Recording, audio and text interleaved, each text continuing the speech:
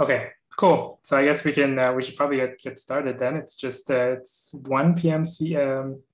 UTC now. So um, all right. So hello everyone. Welcome to the Noise Signal Finding Hemo Symposium. My name is Ahmed Khalil. I'm one of the organizers of the symposium. Just a bit of a kind of background about the symposium. The idea for the symposium came about last fall during a series of regular meetings that the organizers, so all the people you see on this the screen here on the slide that we all have, where we discussed issues kind of related to cerebral hemodynamics. And we decided that the topic doesn't really receive as much attention as it should. And it's sometimes completely missing or kind of inadequately featured at scientific meetings and conferences. So we started working on kind of developing a meeting to address this. And it was especially important to us from the start to have it in kind of an educational format that would help kind of empower and encourage brain imaging researchers to think about these things more carefully. And so what started off being planned as kind of a handful of lectures grew to a 3-day program with 20 different speakers. I'd just like to take this opportunity to thank all the speakers for their really wonderful contributions, and also for being very kind and patient over the past few weeks with all the emails I've been sending around. So as you can see, the first day, just today, basically starts off with talks covering the fundamentals of brain anatomy and physiology, especially related to the vasculature, as well as we'll be talking as well about pulse sequences, functional imaging, and the signal sources that you see or you get in functional imaging, and also signal processing. And then on the second day, tomorrow, we cover kind of applications of functional imaging that are related to hemodynamics, both in terms of how hemodynamic signals interfere with the interpretation of neuroimaging studies, but also in terms of how they can provide, or the hemodynamics can kind of provide useful information, especially in the context of disease. And the second day tomorrow, it also includes 2 keynote lectures that I'm personally very excited about, given by Jean Chen and Arno Fillinger. And then on the last day, the day after tomorrow, there'll be a workshop where you can learn more about some of the tools that are useful for extracting hemodynamic information from imaging data. And the workshop will also include a demonstration of these tools and a hands-on session where you can kind of apply this to your own data or to real data. So before we kind of officially start the symposium and the first talk, just a few bits of information. First of all, the entire symposium is being recorded and will be made publicly available later. We have a code of conduct. Please do take a look at it and kind of note that your participation in the symposium implies that you agree to abide by this code. And this code includes things like being respectful of others and maintaining scientific integrity and professionalism. And there will be a few minutes allocated to questions after at the end of each talk, and then a longer discussion period at the end of each session.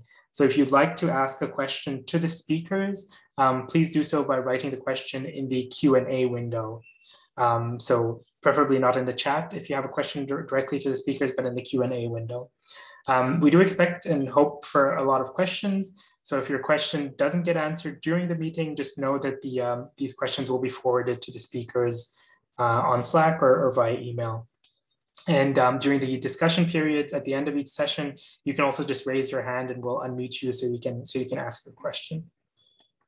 If you're active on social media, please post about the symposium and the talks, and use the hashtag #FindingHemo. And finally, if you haven't already, please join the Slack channel. There'll be more discussions with the speakers and other participants taking place there. We'll also be posting updates on the meeting there as well. And you can find links to the Slack channel, to the program, to the code of conduct, all on the symposium website, which is noisesignal.org.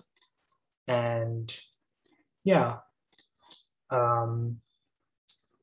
And then we can basically, I guess, get started with the first talk, unless Any one of the organizers has anything to add to? Okay, great. So Ioannis, I will stop sharing my screen and then maybe you can fire up the first presentation, the first talk.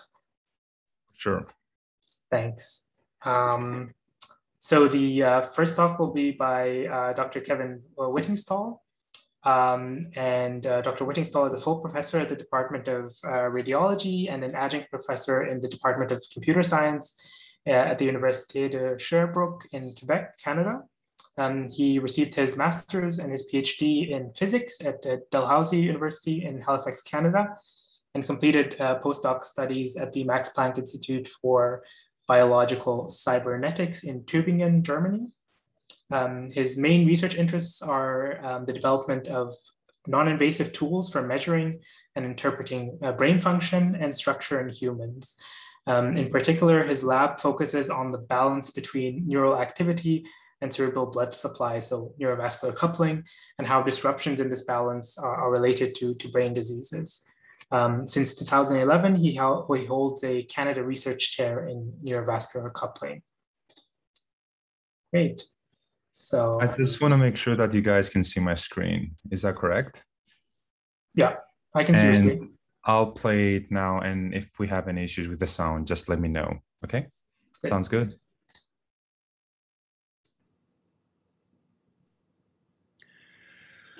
All right, so thank you very much for attending today. I'd like to begin by thanking the organizers for putting together this really wonderful symposium devoted to a topic that is near and dear to my heart, as well as others. And so today I'll give you a very brief recap of the kind of research that we're interested in and how it may apply to those of you who are interested in understanding the physiological basis of hemodynamic signals in the brain. And as we'll see, the anatomy of the brain, the anatomy of the vessels are going to play a big role in how we try and understand the link between the neurons and the blood vessels. So let's get right to it. We all know that the brain is an extremely greedy organ, consumes an enormous amount of oxygen that's needed to power cortical computation. And we can have these large blood vessels here on the surface of the brain and the smaller vessels that penetrate the cortex and come into direct contact with the neurons. So when we talk about the relationship between neural activity and blood flow, we're often thinking about the neurovascular unit that we see down here, where glia cells and neurons, or at least some neurons, are in direct contact with the smaller penetrating capillaries and arterioles, whereas the large surface vessels are completely devoid of contact with neural and glial cells, but are more innervated by these large cranial nerves that run along the wall of the vessel. And blood flow is not only important, of course, for fundamental research, but we know that decreases in blood flow have very important repercussions for brain health. In fact, there are several papers that have come out in the last decade or so, maybe even longer, who point to blood flow abnormalities as being the key event that begins the downward spiral. And so when we think about, for example, dementia and Alzheimer's disease, there are some reports out there indicating that the first event, or the first visible event where something might be going wrong, is in the vasculature. And so understanding what controls blood flow is going to play a crucial role in understanding neurodegenerative disorders. So when we think about blood flow to the brain in general, we think of two mechanisms that play a large role in controlling it. The first one is autoregulation. So we see here that blood flow on the y-axis and systemic blood pressure here on the x-axis. We know that within a certain range of blood pressure, the cerebral blood flow will actually stay the same, and this is due to active changes in the diameter, more specifically the luminal diameter of the blood vessels. If we go beyond this regime, well, then we have a breakdown of autoregulation, which can lead to stroke. And early on, there were some really nice studies showing that the large arteries in the brain, here we have the basilar artery, which feeds the posterior and occipital lobe, were innervated by large cranial nerves. For example, here we have the trigeminal nerve, and you can see all of its collaterals kind of innervating this large artery. And this perivascular innervation is quite important because we know that these nerves don't go into the neurovascular unit, but as they control the tone of the large blood vessels, we can directly see that any changes in sympathetic activity from these nerves, if it affects the size of the large surface vessels, then it could change blood flow dynamics down in the neurovascular unit, even if neural activity was left unchanged. The second important component, the one that most of us are interested in, is so-called neurovascular coupling. So here, what we'll find is that the diameter of the small blood vessels in the brain will change despite no change in blood pressure. And so here, these changes in diameter are driven essentially by the metabolic need of neurons. And so as the neurons are activated, they will signal to the nearby vasculature to induce a small vasodilation, which then decreases the pressure and promotes blood flow into the neurovascular unit. And so for the most part, when we think about changes in blood flow in the brain, we often associate it to a change in neural activity. In fact, the fundamental basis of functional imaging is that when we see changes in whether it's blood flow or BOLD, that it is closely tied to the activity of nearby neurons. Now, the issue with this is that every year or so, there are a series of studies that are published which demonstrate, which I refer to as neurovascular uncoupling. So these are studies which either report very weak correlations or in some cases just no correlation whatsoever between the electrical activity of neurons and nearby hemodynamics.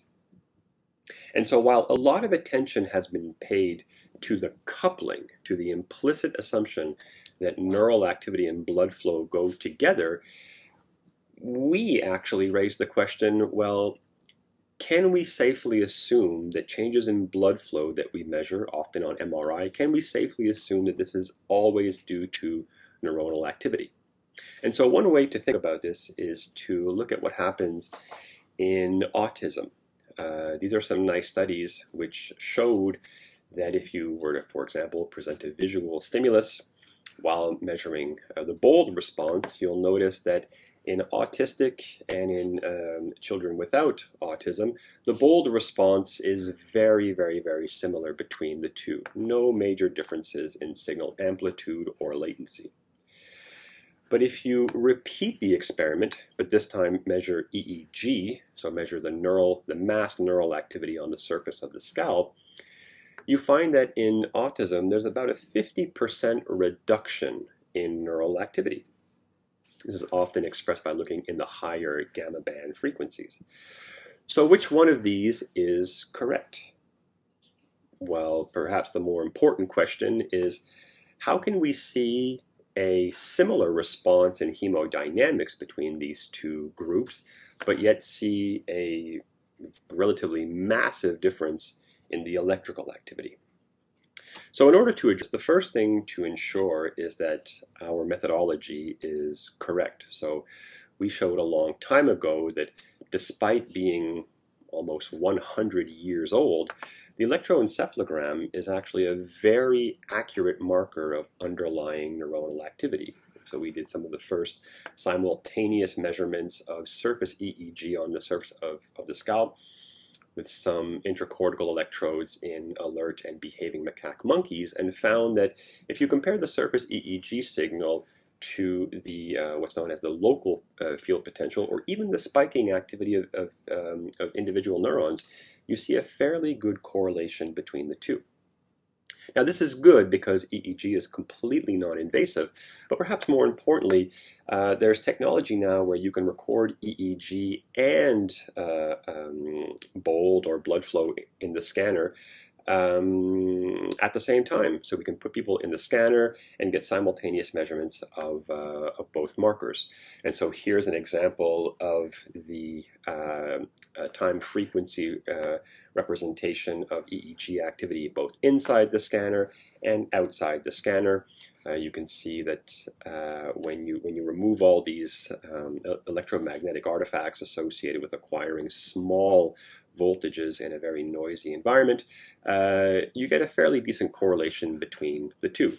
So now that we know that our measures are working, we can now start to look at the coupling between the two signals. So here's a very simple experiment that we did. We showed a series of visual stimuli to subjects while recording both measurements at the same time. You can see here that when you show a visual stimulus, you have an increase in high-frequency neuronal activity, otherwise known as the gamma band, and a change or a decrease in the low frequencies, otherwise known as the alpha band.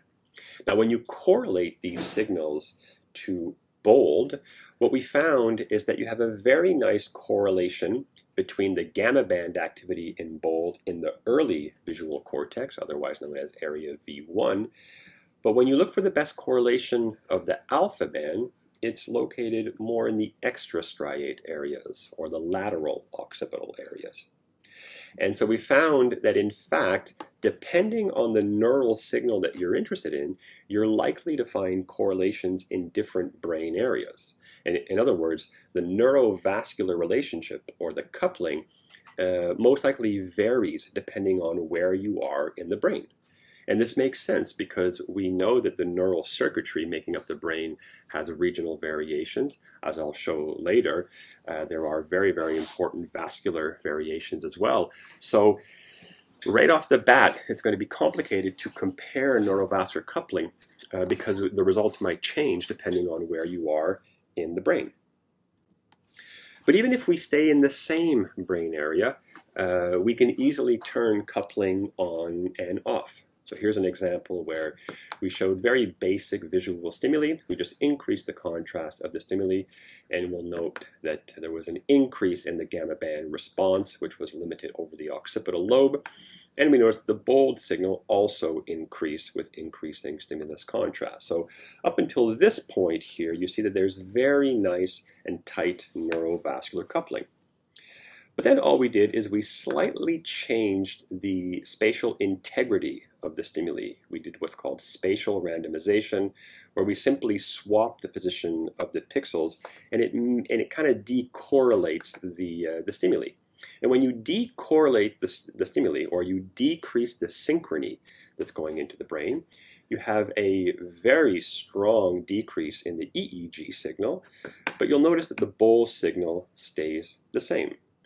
So with a very slight change in stimulus appearance, you can basically induce neurovascular uncoupling in a healthy brain in the same brain area. And that's because, of course, the neural signals that you measure in the brain are highly dependent of the synchrony of the sensory inputs, while blood flow is mostly determined by the amount of input that it receives, regardless if those inputs are synchronized or not. So if we go back to our example where we saw that in autism there's a marked decrease in EEG but no change in CBF, this could be simply due to the fact that while the amount of input being delivered to the brain is the same, the synchrony of those inputs is quite different. Another example of why bold and neural signals could go in opposite directions is the effect of neuromodulation. So in this experiment, what we did is we presented a black fixation point to subjects while they were in the scanner. As soon as the fixation point turned red, the subjects knew that 2 seconds later, there'll be one of 3 stimuli that are presented, either a high contrast stimuli, a low contrast stimuli, or no stimuli whatsoever. And so again, with the high contrast, you see a nice gamma response. It's reduced in the low contrast, but in the no stimulus condition, there was no change in neural activity. But when we looked at the simultaneous bold measurements, we noted that in the no stimulus condition in the primary visual cortex, we nevertheless saw a robust increase in bold, despite the fact that there was no visual input. And when we looked at the pupil, more specifically, the size of the pupil in those 3 conditions, we noticed that typically when there's visual input, the retina or the pupil, will contract. But in the no stimulus condition, what we're finding is a very, very small dilation. Which could be indicative of this neuromodulatory anticipatory input driving into the brain, which doesn't necessarily drive a neural response, but does give a vascular response. And finally, the effect of structure on the brain. Vascular structure may also generate some neurovascular uncoupling. So here, for example, is an MR angiography image of the posterior cerebral artery in white. So these are the large arteries that feed the occipital lobe. This is the artery at rest, and this is the same artery this time during visual stimulation. And you'll notice in the yellow arrows here, there is a significant vasodilation associated with the visual stimulus, which of course makes sense because when there's vasodilation, there's an increase in flow. But when we reconstruct the artery and plot the vasodilation as a function of a distance from the occipital lobe, we found that near the end, or near the most posterior portion of the visual cortex, we had about 30% vasodilation in the small vessels. But that vasodilation, although it decreased as we move more and more anteriorly towards the front of the brain, the vasodilation was still prominent up until 70 millimeters away from the visual cortex. So, in other words, if I was to reconstruct the PCA with its normal anatomical labels, where P4 represents the end of the PCA, P1, P2, the more proximal segments of the PCA, we found that there was actually significant dilation all the way up until P1. So this means that even though the neural activity is likely to be local around here, we nevertheless see dilation all the way up until P1. This may be due to a retrograde vasodilation that travels anteriorly. But nevertheless, this means that in P1, P2, these proximal sections, we're going to see perhaps an increase of blood flow that might seep into these branching arteries that perfuse something like the thalamus. So in this example here, we might see an increase in CBF in the thalamus simply because there was excess perfusion or excess dilation in the more proximal segments of the circle of Willis. So again, this might be an example of where we would see an increase in blood flow, although no changes in local neuronal activity. And so when we put this all together, we realize that there's probably a third section that is associated with neurovascular coupling that we often don't really think about, which is the structure of the blood vessel. So we know that precise control of blood flow to the brain is critical, but what's also really important is the shape of the blood vessel. If the vessel is damaged, it doesn't really matter how well you signal it to act in a certain way. It's probably going to lead to small changes in blood flow. So what we've done in the past couple of years is developed hardware and software in an attempt to automatically reconstruct all the vessels that are visible on MRI, whether it's venous or arterial vessels. Our first attempt at doing this was published a few years ago. You can access the code for reconstructing these vessels online free of charge. But we've recently tried to improve on the procedure. One of the reasons for doing so is that when we segment vessels on MRI, we often generate some false positives. So in an attempt to reduce these false positives, we decided to first reconstruct the circle of Willis. And so what we did is used some deep learning mechanisms to try and localize not only segment the circle of Willis, but also to label its subcomponents. And so the way the software works, we call it the intracranial vessel analysis toolbox. We take a raw angiography image, it could be through MRI or through CTA. The software will automatically localize the segments of the circle of Willis and then quantify the diameter on a voxel by voxel basis. Now, the advantage of this is that it's very similar to human annotation. So the results we get with the software are very similar to what an expert human would manually annotate. To label and segment the circle of Willis currently takes about under 10 seconds on a standard computer. We've also shown that it works over a wide variety of angiography images. The quality is independent of field strength or SNR. And it actually has a very nice reliability as well. So if we apply the software on multiple acquisitions of the same subjects, we get the same results time and time again. But the main reason we did this was not so much to focus on the circle of Willis, but to remove these false positives that we get in the parenchyma.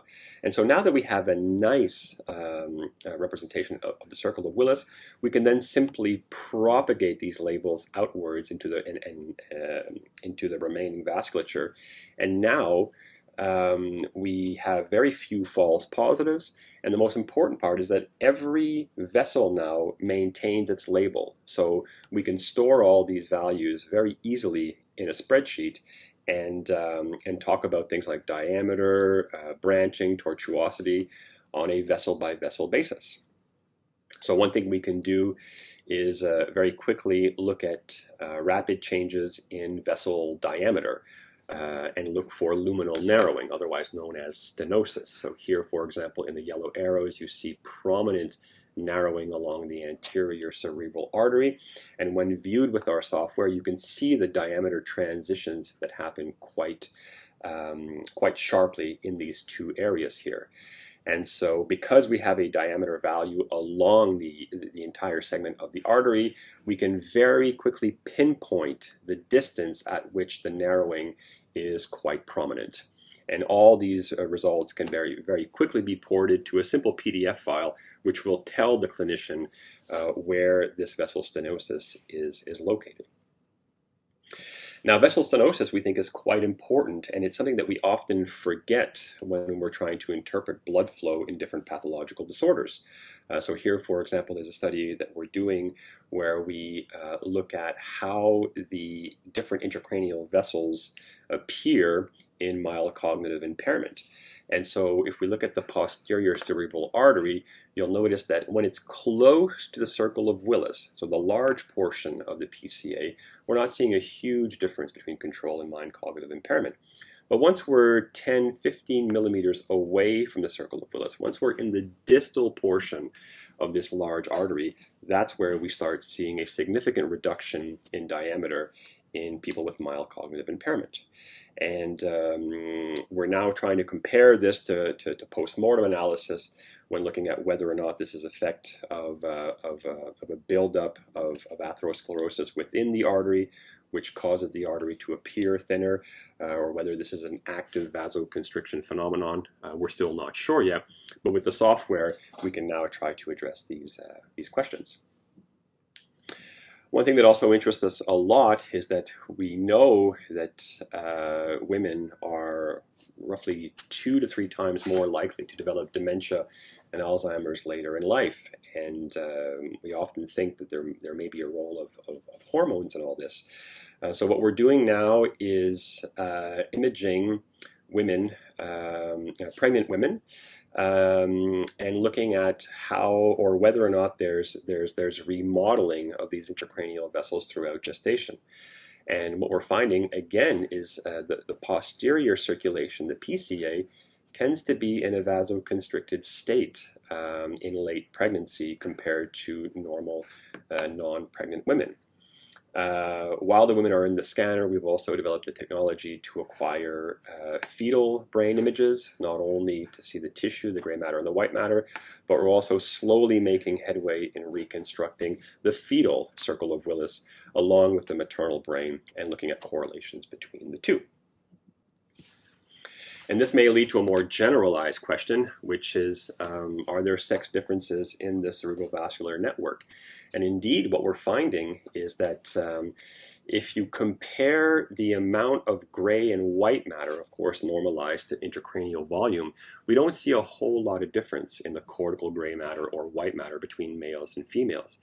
However, when you look at the number of vessels per tissue, so the so-called vascular density, we see that females have significantly lower vascular density than males.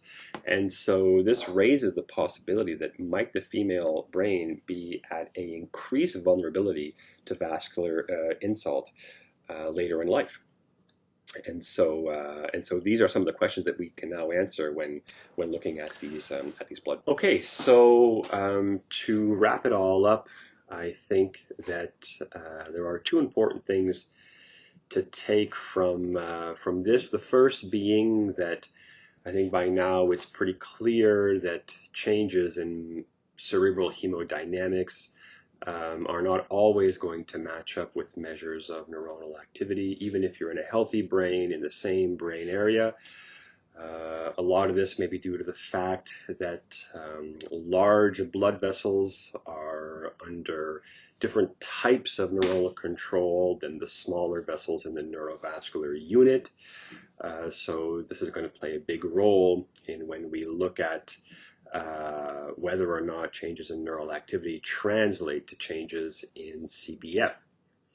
The second thing that's quite important is that the inherent structure of the blood vessel is also going to play a role into how much blood is delivered to the neuron. So if you have 2 conditions where the neural activity is essentially the same, but in one scenario the blood vessel is compromised, well, you will see a change in cerebral dynamics that isn't necessarily translated into changes in neural activity.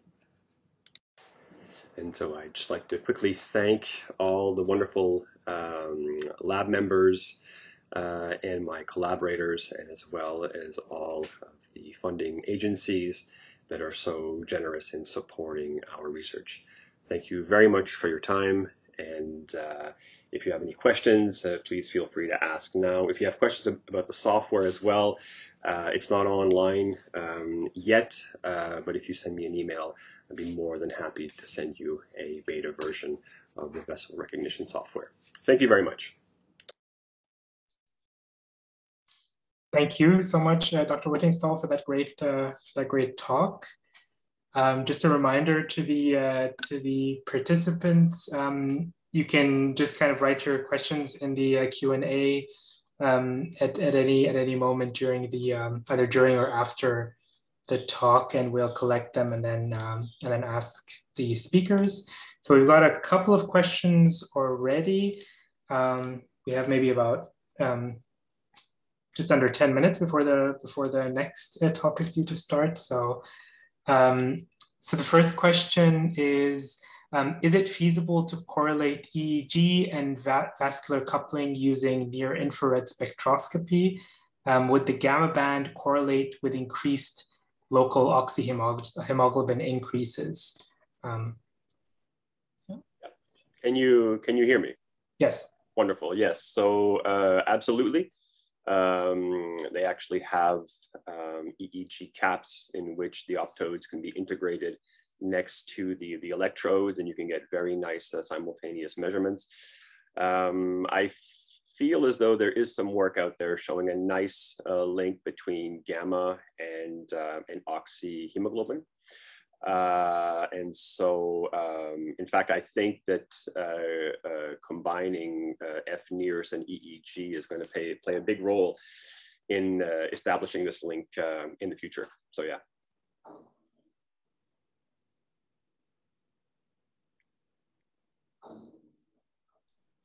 Thank you.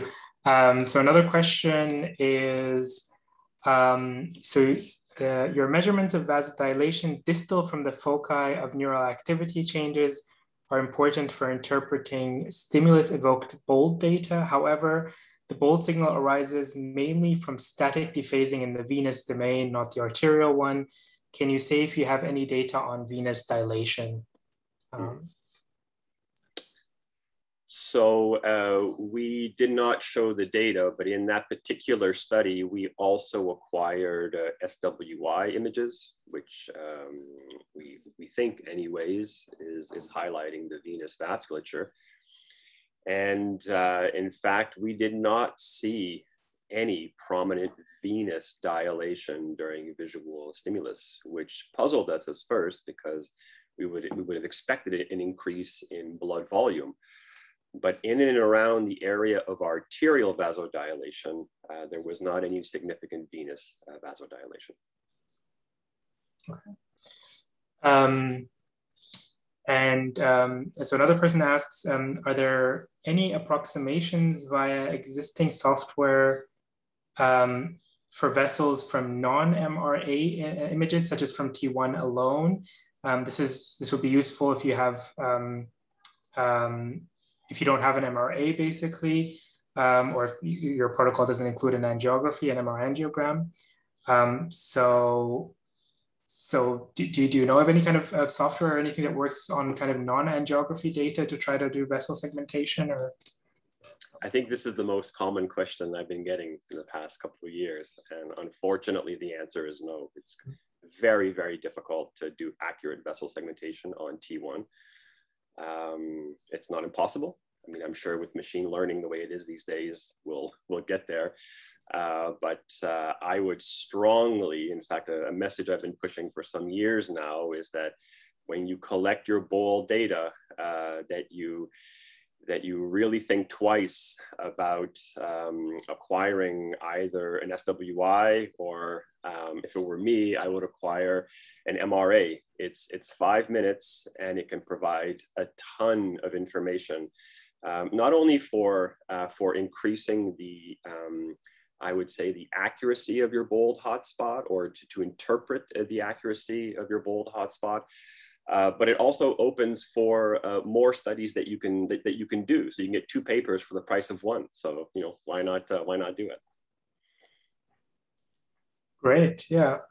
And perhaps just a related question, just about the vessel segmentation software. So have you looked into how the software kind of deals with vessel anomalies? So duplicated vessels, kind of atypical origins. You see this quite commonly, these variations in the vasculature. So how does that work, or how well does that work? So far, we're very good at recognizing all the possible variants in the circle of Willis. Now, of course, the communicating arteries, in particular the PCOM, these things are often quite faint on MRA, so sometimes we miss them, but sometimes we catch them. I don't know if that's an anomaly or just a small PCOM. I showed you some data on stenosis. We're quite confident with the stenosis up until 70%. Beyond that, the blood flow is so low that there's just not a lot of signal that we get. I'm sorry, what was the other anomaly you mentioned? No, I was just giving examples like duplicated vessels. For example, you see this sometimes, like someone has 2 PCAs or 2 ACAs or something. As long as it fills into our bank of 28 variants of the circle of Willis, I mentioned that we propagate the vasculature outwards. Once we have a good circle of Willis, well, then we simply flood fill the remaining vasculature. So it doesn't matter how crazy that blood vessel is, there's a good chance we're going to capture it. Okay, thanks. So there's another question. Is it possible to gain a proxy measure of the arteriolar vasodilation or the arterial vasodilation oscillatory frequency from the EEG itself? So from the EEG signals. I'm sorry, could you repeat that question, sorry? So is it possible to gain a proxy measure of the arterial vasodilation oscillatory frequency from the EEG itself? Yes, so yes. Yeah, excellent question. So it currently takes us, the fastest we can do is about 2 minutes to get a full brain vessel map. So in 2 minutes, we cannot capture any kind of oscillations. We tried this year to do ultra fast acquisitions of a tiny vessel segment. And our goal was to actually see these dynamic changes in vessel diameter. But we're really struggling with inflow effects. So when the fresh blood comes in, we've got this other signal to deal with. So unfortunately, as of right now, we cannot get oscillations non-invasively from at least our acquisitions. All right. And perhaps just the last question, could desynchronous electrical activity explain the lack of increased thalamic electrical activity despite increased P1/P2 flow? Excellent point. I didn't think of that, but it's most certainly a possibility. Very good point. Okay. Well, thank you so much, Dr. Whittingstall. I think we'll just to also remind the other, there are some questions that we didn't manage to answer yet, but there will be a longer discussion session at the end of this session, and we will also email any kind of outstanding questions to the speakers after the symposium. So yeah, but thank you so much. Thank you very much. All right. So then we should move on to the next talk about cerebrovascular physiology. This talk will be given by Dr. Joseph Fisher. Dr. Joseph Fisher graduated with an MD and completed his specialty training in internal medicine and anesthesiology at the University of Toronto. And he's currently an anesthesiologist at the Toronto General Hospital and professor of medicine at the University of Toronto.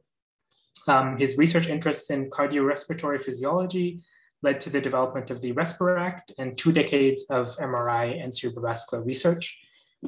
Dr. Fisher is the founder of Thornhill Medical, which is a for-profit spin-off company from Toronto General Hospital that has also developed the RespirAct as a non-commercial research tool. And he'll be talking to us about cerebrovascular physiology. So. Hi, my name is Joe Fisher. I'm from the University Health Network at the University of Toronto. I'm going to be speaking today about probing fundamental cerebrovascular physiology.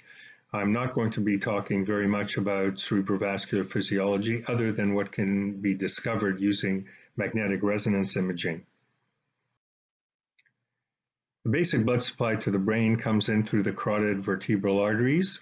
There is some centrifugal flow, vessels going into the parenchyma, and there are large vessels that go to the outside of the brain, the anterior, middle, posterior cerebral arteries. They form a network covering the outside of the brain, and they send vessels penetrating into the cortex, into the white matter. They anastomose with each other throughout the brain.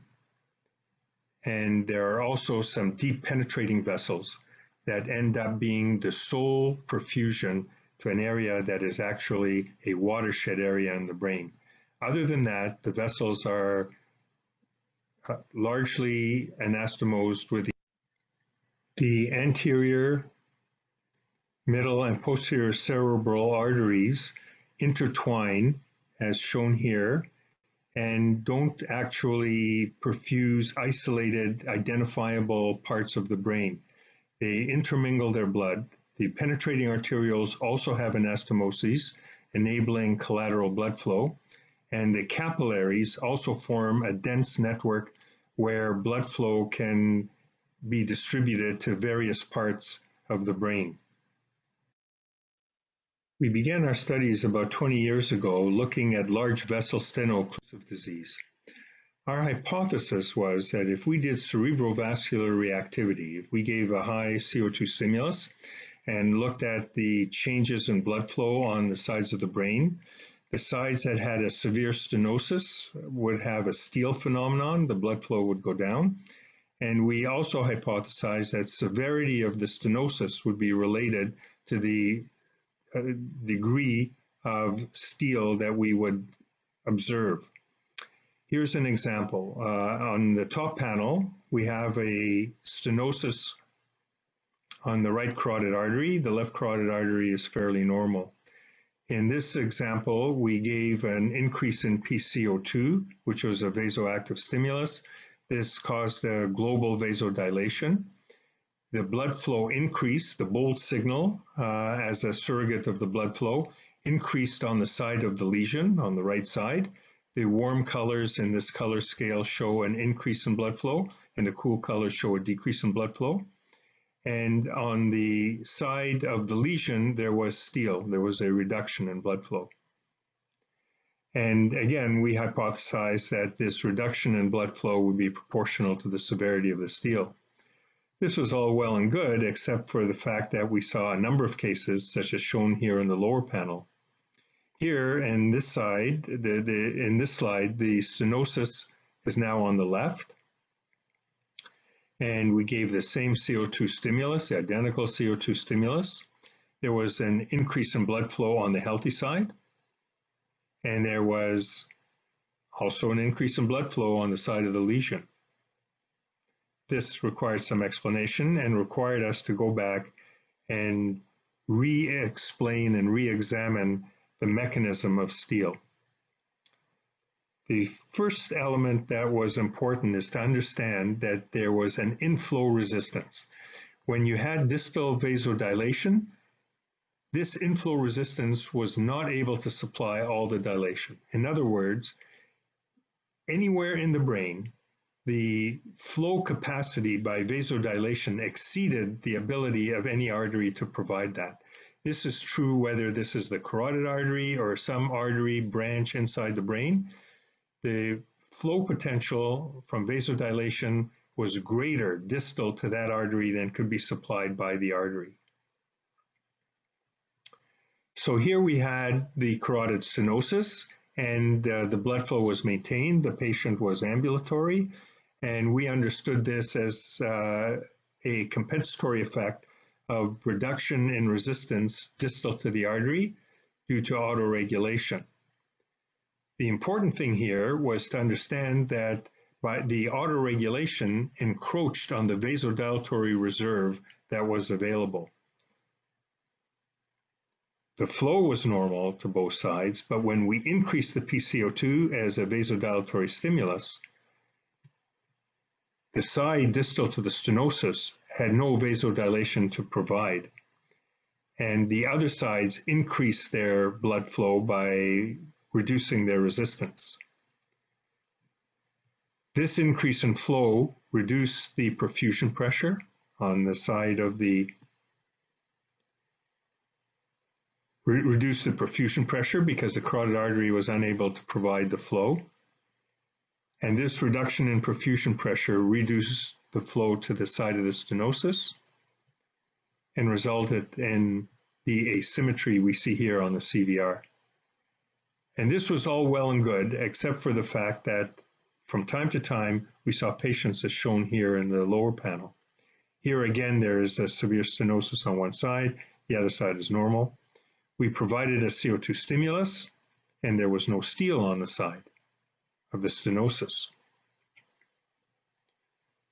There was a positive response, positive flow. that required some explanation.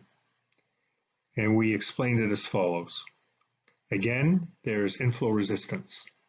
No artery can provide the flow that the distal vasculature is capable of by dilating. There is the stenosis. However, there's no encroachment on the vasodilatory reserve as there was in the upper panel, because there was a collateral path for the blood flow. So that when the PCO2 was increased, both sides are able to dilate,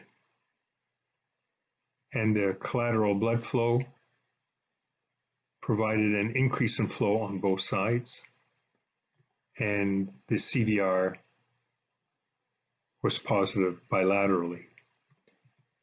This gave us some insight into understanding that those areas that had steel had no collateral blood flow, and those areas that had no steel, the reason was because there was collateral blood flow. So rather than being a test of the severity of stenosis, this was a test of the presence of collateral blood flow. Now I'm going to apply the same principle to smaller vessels. At this point, I'd like to introduce the experimental paradigm we use in our laboratory to generate the data, which I'm going to show you in the rest of this talk. So the PCO2 on this axis and the black line starts off at a baseline. We have a step change.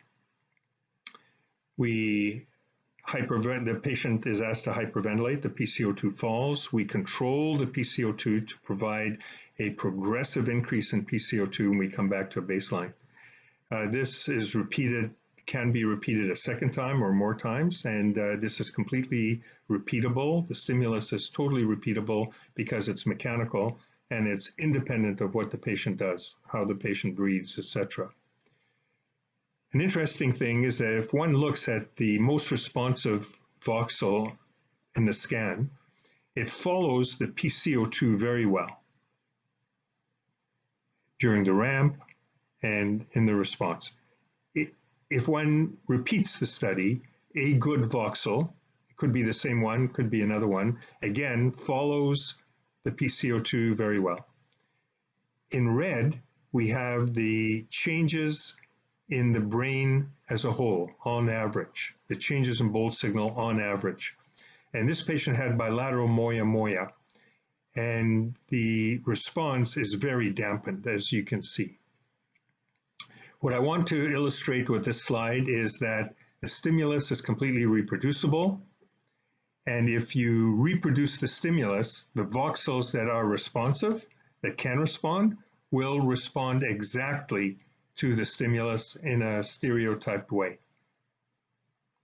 And I'm going to also introduce something new here. Rather than just having a boxcar, we've introduced here the ramp, and the ramp will play an important role in the rest of this talk in unraveling much of the brain vascular physiology.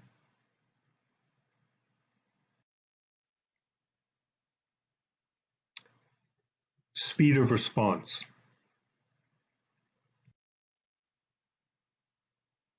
Here is the CVR from the patient that I showed you in the graphs. This patient had bilateral moya-moya, and the cool colors indicating steel. This patient had a large amount of steel bilaterally. The second CVR is approximately the same as the first. The ramp, both CVRs are approximately the same, show the same type of material to the extent that the images are the same. But the difference that I want to point out is that the amount of positive CVR is much greater in the ramp. In other words, the amount of steel is much less with the ramp than there is with the step. This requires some explanation. This is data taken from our paper in 2015. In those days, we did a two-step paradigm, and the black again represents the PCO2, and the red represents the bold signal. In a good voxel with a rapid response, the PCO2 and the bold signal are very reproducible. When one graphs the end-tidal PCO2 versus the bold, one gets a small scatter in the data. A regression gives the CVR, the change in bold signal versus the change in PCO2. If we interrogate another vessel with a poor response, with a dampened response, the changes in PCO2, the changes in bold signal rather, don't exactly follow the changes in PCO2. So during a PCO2 50, there are a number of bold signals over time.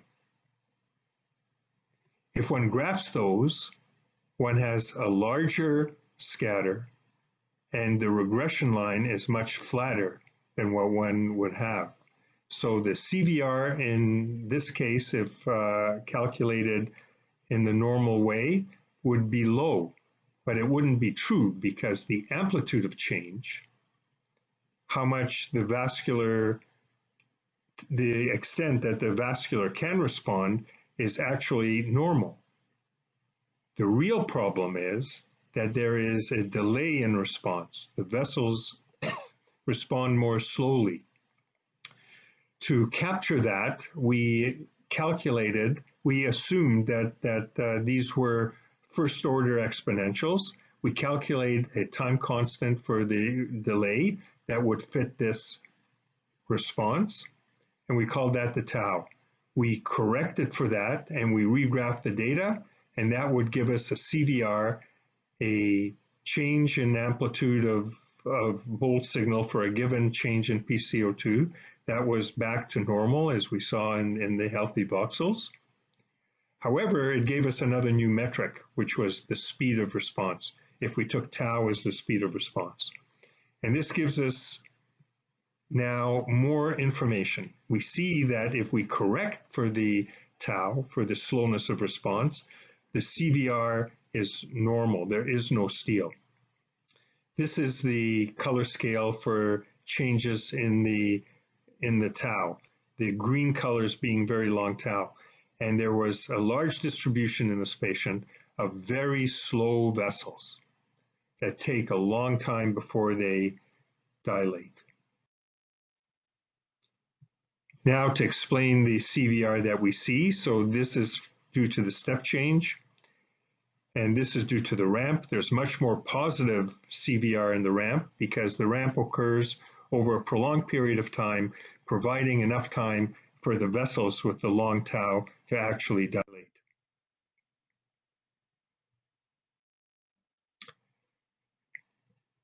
Now I'm going to show some interesting data and metrics about the strength of response.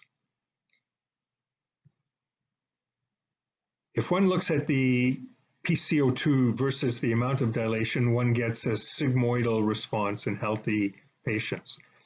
In vessels that have a weaker response, that can't dilate as much, there is a dampened response. If one performs a ramp stimulus, and one goes back to the model that we started with, instead of having a left and right hemisphere, let's call this two vascular beds, a healthy vascular bed and a vascular bed that has some pathology, either abnormal vasculature or upstream stenosis or something like that. And this can happen on any scale. You have each vascular bed has its main feeding vessel, and both feeding vessels come from a single vessel, and this reproduces the same paradigm as having two carotid arteries and two hemispheres in the brain. So if we go back to this paradigm and we ask what happens during the ramp. So as the PCO2 goes up from hypocapnic to normocapnic, in this area, the voxel that we're examining has enough vasodilatory reserve and strength to be able to maintain its own and compete with the healthy voxel, and the blood flow, the bold signal, increases. If one continues to increase the PCO2 in the ramp, The healthy vessels have a greater dilatory capacity, so they will get a greater flow. The perfusion pressure will fall, and the flow to the examined voxel will fall. And we see these biphasic concave down responses when we look at vessels, when we look at voxels, when we do the ramp. If one had done a breath hold, then one could have gotten a positive CVR, or one could have gotten a negative CVR, depending on the change, if you gave carbogen, depending on the change in PCO2. If one did resting state, one would interrogate only a small part of this relationship, and one would get whatever that would show. But one would miss out on the extra information that is available by looking at a wider range of PCO2 stimuli. Looking at changes in carbon dioxide sensitivity. Again, coming back to the same paradigm, two vascular beds, two perfusing pressures, two perfusing vessels. What we saw with a ramp, what we saw in some voxels was, rather than a rise, an increase in flow, we saw a decrease in flow. And if we continue to increase the PCO2, the bold signal increased. Again, a biphasic response, only this time concave up. The explanation that we are forced to give this is that there's a decrease in sensitivity to CO2, so that at initial increases in PCO2, the healthy vessels dilate and they reduce the perfusion pressure, and there's a reduction in flow in the examined vessel. If one continues to increase the PCO2, the healthy vessels reach a limit in their vasodilatory capacity. The examined vessels are now able to dilate at increase in PCO2. Their sensitivity is down, but perhaps their range is fairly normal, and their blood flow goes up.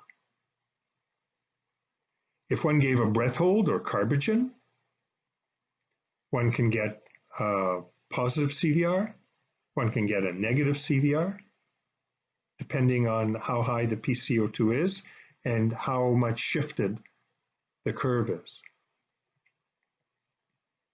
If one did resting state, again, one interrogates only a small part of this relationship.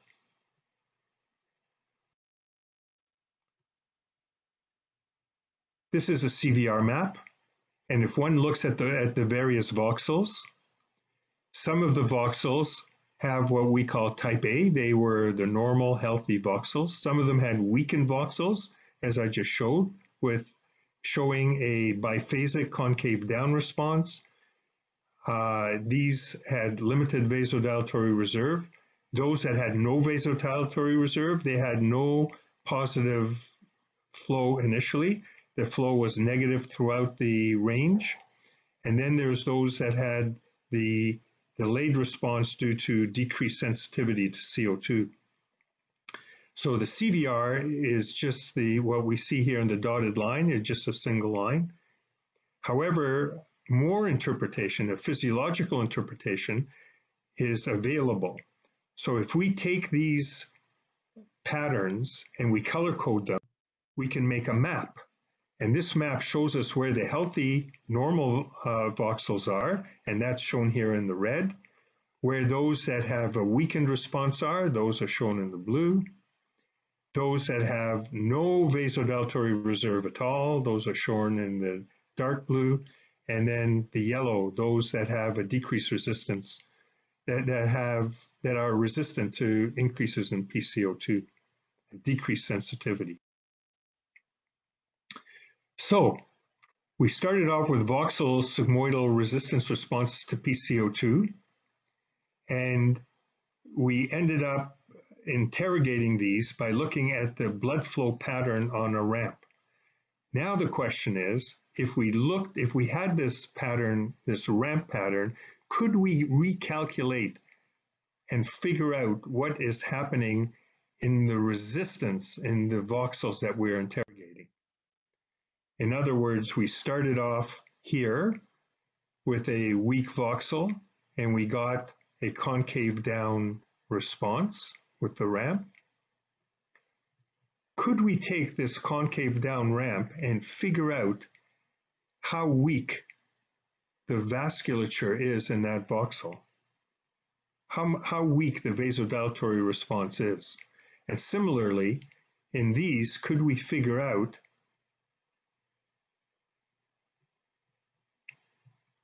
how much delay there is in the response?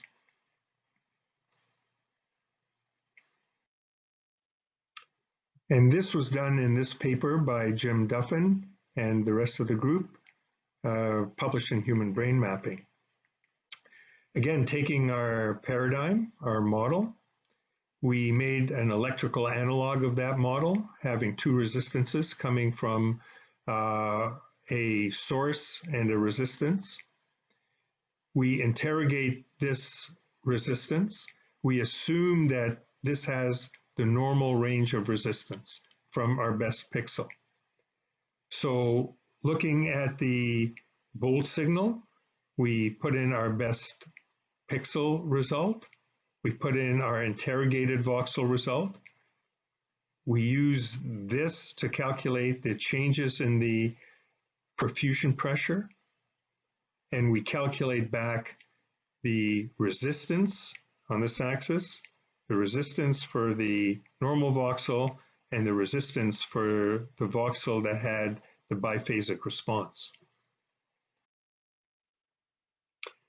So our data has come a long way from looking at CVR and just looking at the amplitude and whether there is steal, having 2 points and doing a simple regression. We can now look at the speed of response. We can look at the strength of response and calculate back how strong that response is. And we can look at places where there's a shift in sensitivity. The take-home message here is that all voxel resistance is reduced with hypercapnia. When you see a reduction in flow, that does not mean that there's an increase in resistance. Resistance only goes down with increase in PCO2. Also, the changes in flow, the underlying flow, does not reflect the physiology of that voxel. It reflects the net flow from net changes in resistance throughout the brain.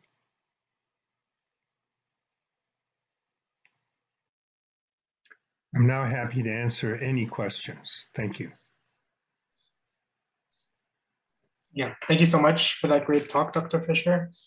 Are there any questions from any of the panelists or the attendees?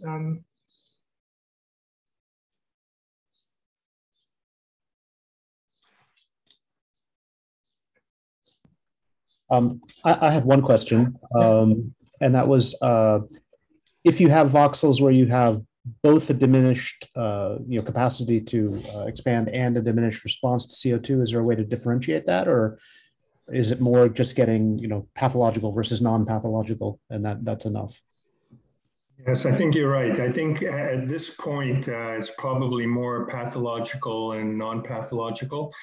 Theoretically, if you look at the midpoint of the sigmoid, if the midpoint is shifted right, there's a decrease in resistance. There's a decrease in sensitivity, rather.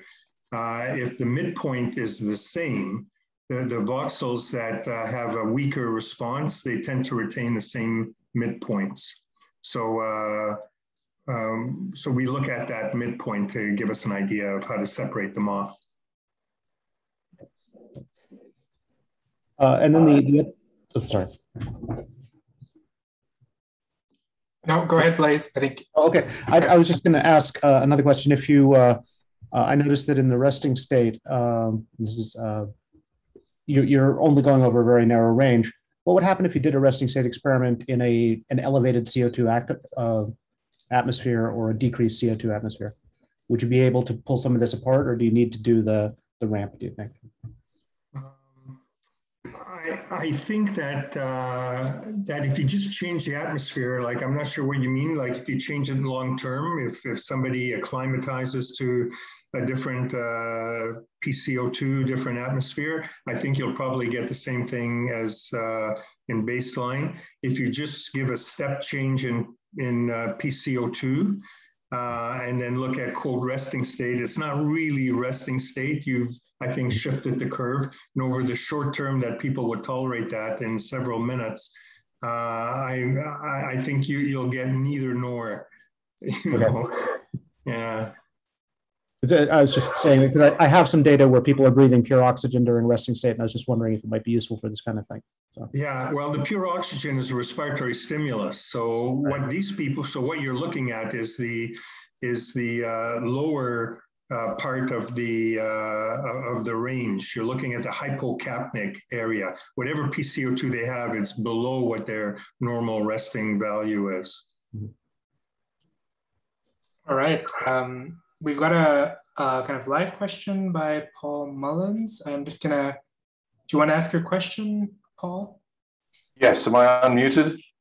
Yes. Yes. Yeah, so very nice stuff. So it points out that there's changes in resistance, but a key question I guess we're all interested in is what's caused the change in resistance? Some of it may be, as you said, a pathology, such as atherosclerosis and other things, but other factors that can lead to a change in resistance that might be of interest to us to try and investigate. So looking into the pathophysiology of what's going on, so there's probably some amyloid angiopathy, whatever that is, you know, from a pathological point of view. And there is certainly disease in the musculature, in the blood vessels, in their inability to respond quickly. They are, you know, we can see that they are abnormal. You know, we'd have to biopsy and look in and do all sorts of other studies before we could get a better idea what the core underlying pathophysiology is. But we can measure that they are no good. The vessels in various areas are slow. They are not responsive to changes in PCO2, whereas healthy vessels are snappy, as I showed. Vessels, even with mild disease, can be shown to be very slow. When we looked at patients with Alzheimer's, for example, their blood vessels had normal amplitude. It's just that they were very slow in response. There's something going on there, something that will require a larger, broader scientific assault before we can figure out. Just one follow-up to that, if I could. That's true in pathology, and there has been other examples. Yeah, that's good. But my question is, do you think, or do you know of other regions in the brain that may show similar differences in resistance or responsiveness without pathology or without apparent pathology? So, for example, I've seen a recent report, the hippocampus, at least in mice, seems to have a differential response function during neuronal activity in the way the vessels respond.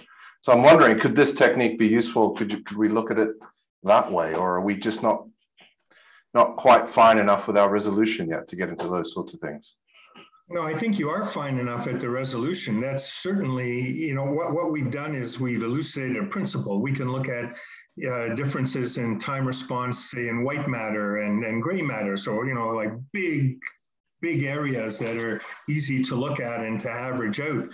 But there's no reason why you can't do the same thing, especially with higher resolution imaging with 70 or 90. There's probably no limit to what you can do. You can look at individual areas in the brain, and because you have a reproducibility, the ability to reproduce these things, you can make yourself a normal atlas and go back and identify with great precision people who or organs, parts of the brain, areas that move from the normal. You'll be able to identify abnormality with very easily. All right.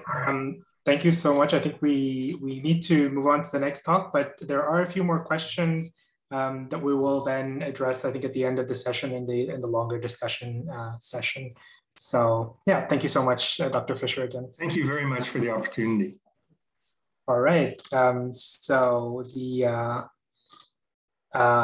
next talk is on carbon dioxide, oxygen, and the cerebral circulation, and it will be given by Suk-tak Chan.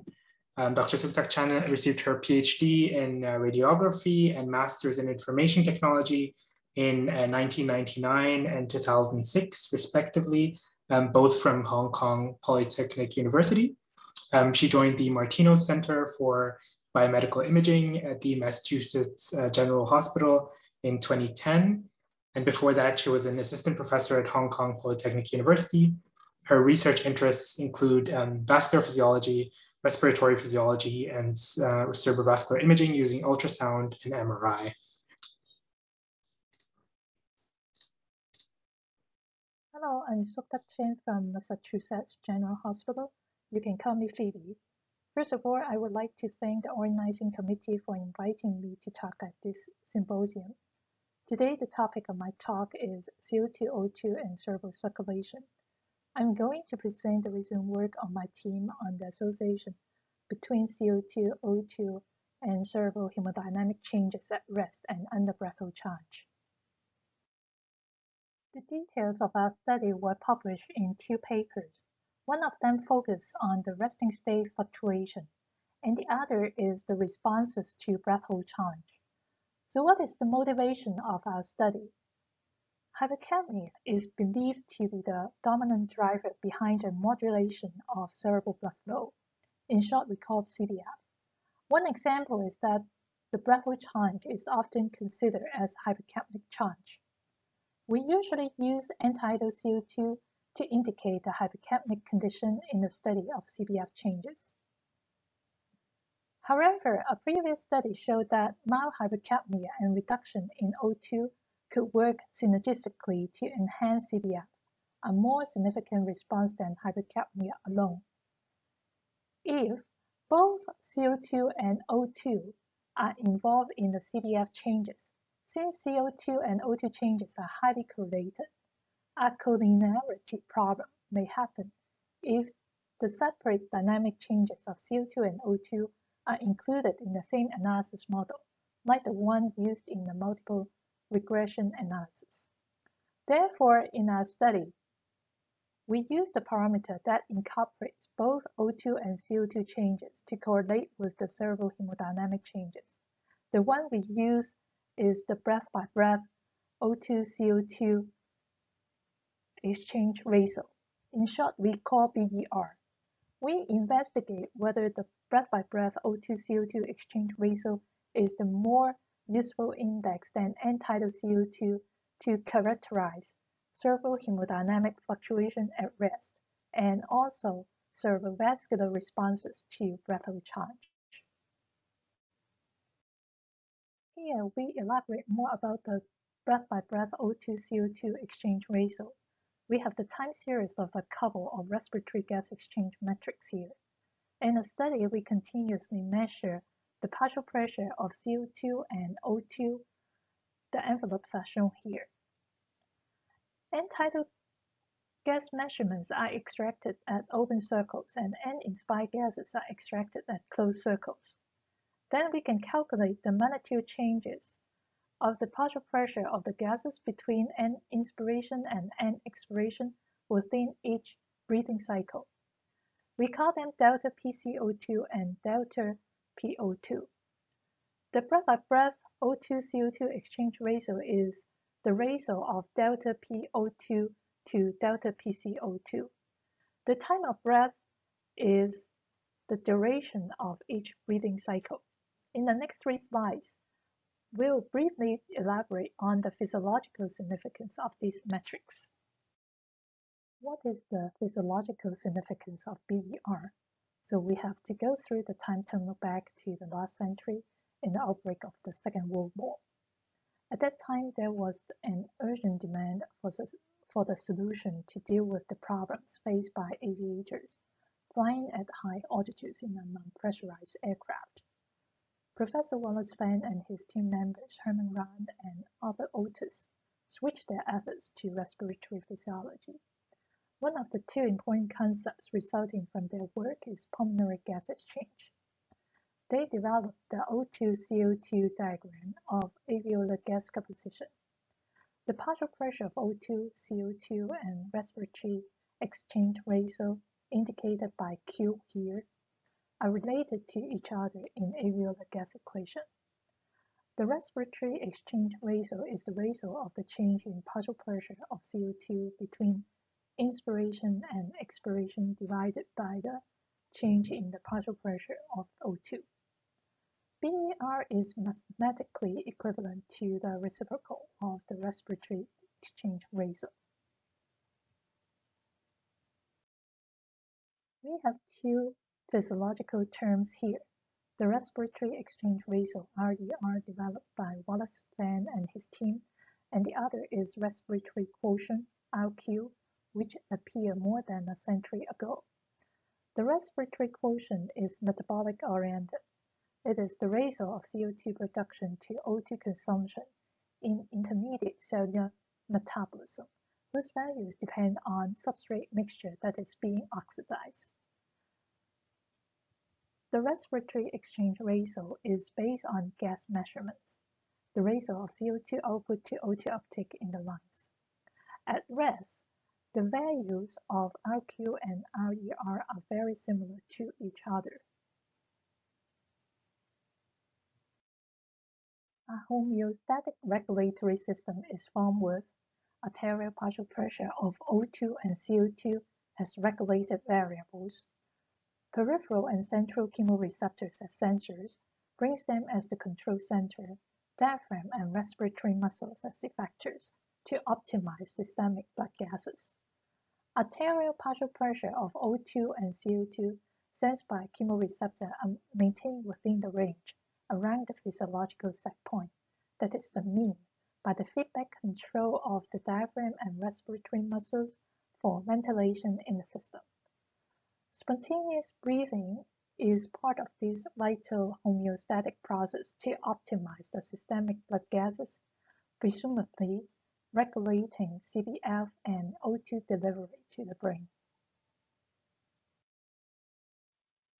Coming back to our study, the healthy subjects included in our study do not have a history of neurological disorder, mental and psychiatric disorders, and drug abuse. We have two measurements for the CBF-related hemodynamic changes. We measure the changes in cerebral blood flow velocity in the middle cerebral arteries using transcranial Doppler ultrasound, and the both signal changes using functional MRI. Transcranial Doppler ultrasound has the high temporal resolution, but the measurements confined to two arteries at the time. fMRI has the high spatial resolution to study regional changes, but the temporal resolution is relatively low. We scanned the subjects in three different conditions: resting state, under breath hold change, and exogenous CO2 challenge. Here are the paradigms for the two challenges. Each condition lasts 10 minutes. I'm going to split the results and discussion into two parts. The first part focuses more on the changes of respiratory gas exchange metrics, and the second part focuses more on the correlation of respiratory gas exchange metrics with the cerebral hemodynamic change. We look at some features in the respiratory gas exchange metrics. We compare the values of delta PO2 and delta PCO2 here, here, here, and here, in the resting state and under breath hold change. In both conditions, we notice that the magnitude changes of delta PO2 are often larger than those of delta PCO2.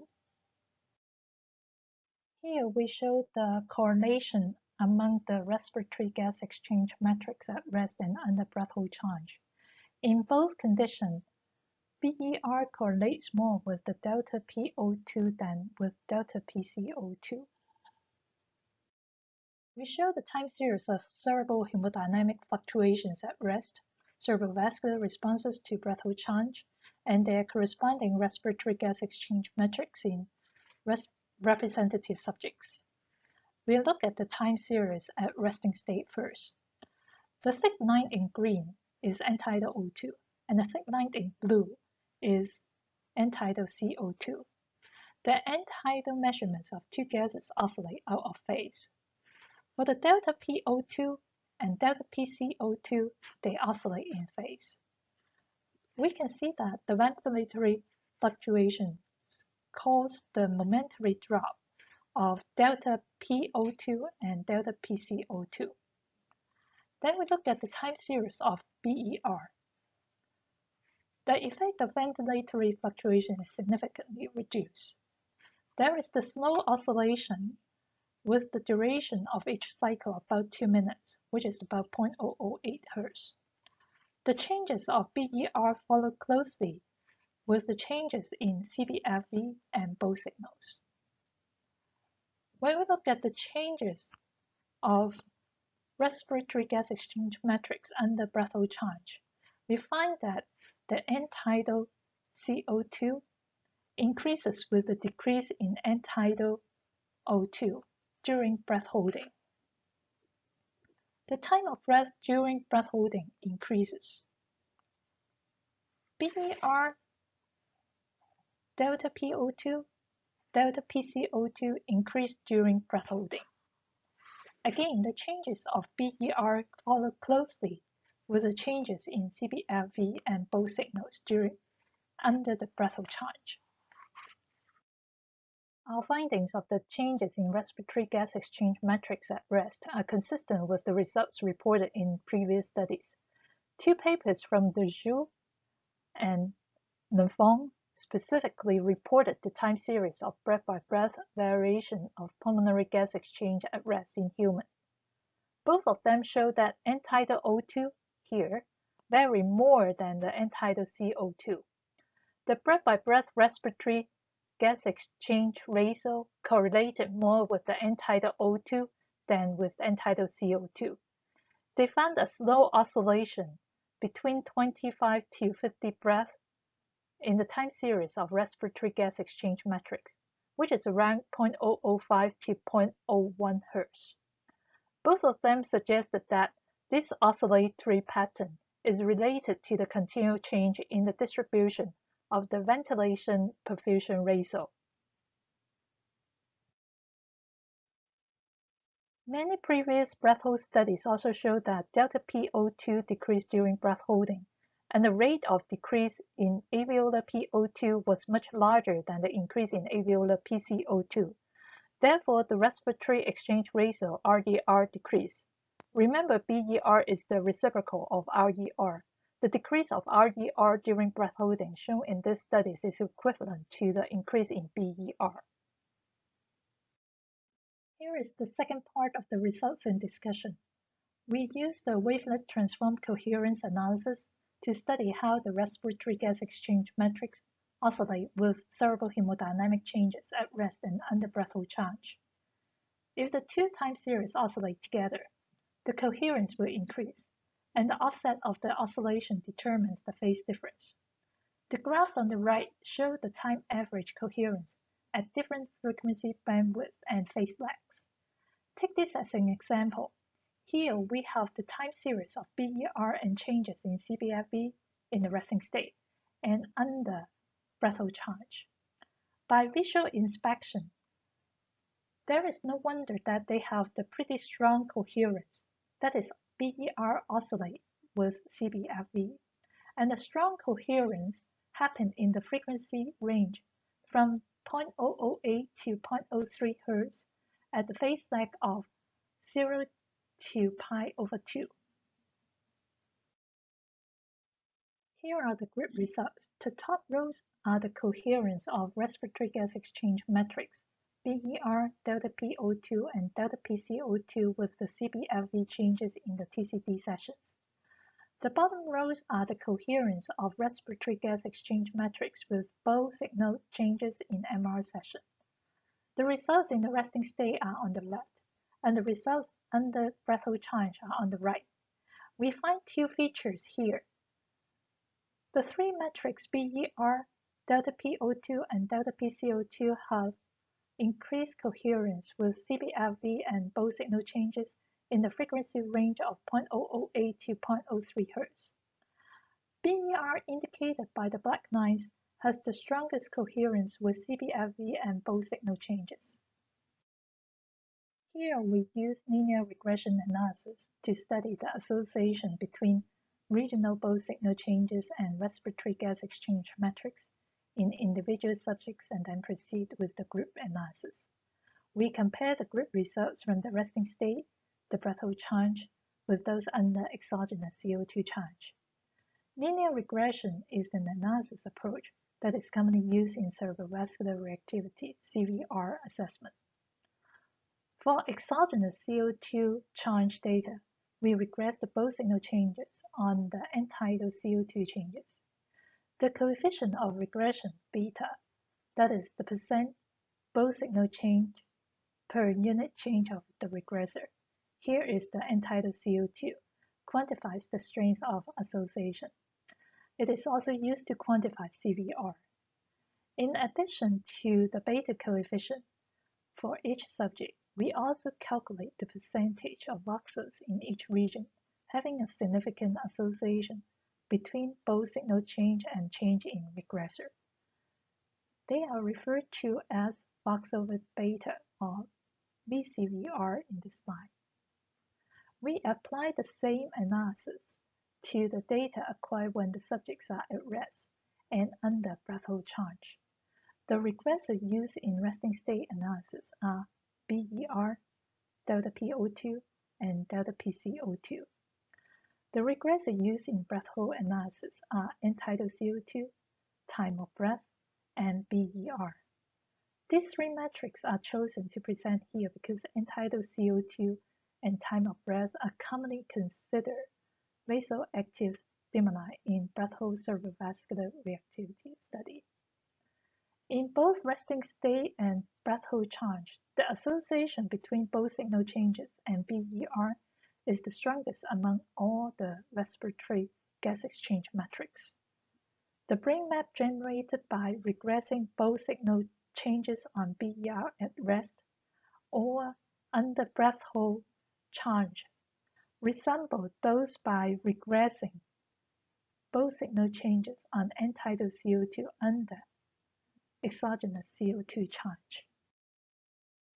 Specifically for resting state data, we compare the group connectivity maps and the group brain maps of the association between both signal changes and the three respiratory gas exchange metrics, BER, delta PO2, and delta PCO2. We use the NEF precuneus as the seed in the connectivity analysis because we want to use it to outline the default mode network. Since it is the comparison with brain connectivity, we confine this part of the analysis to gray matter.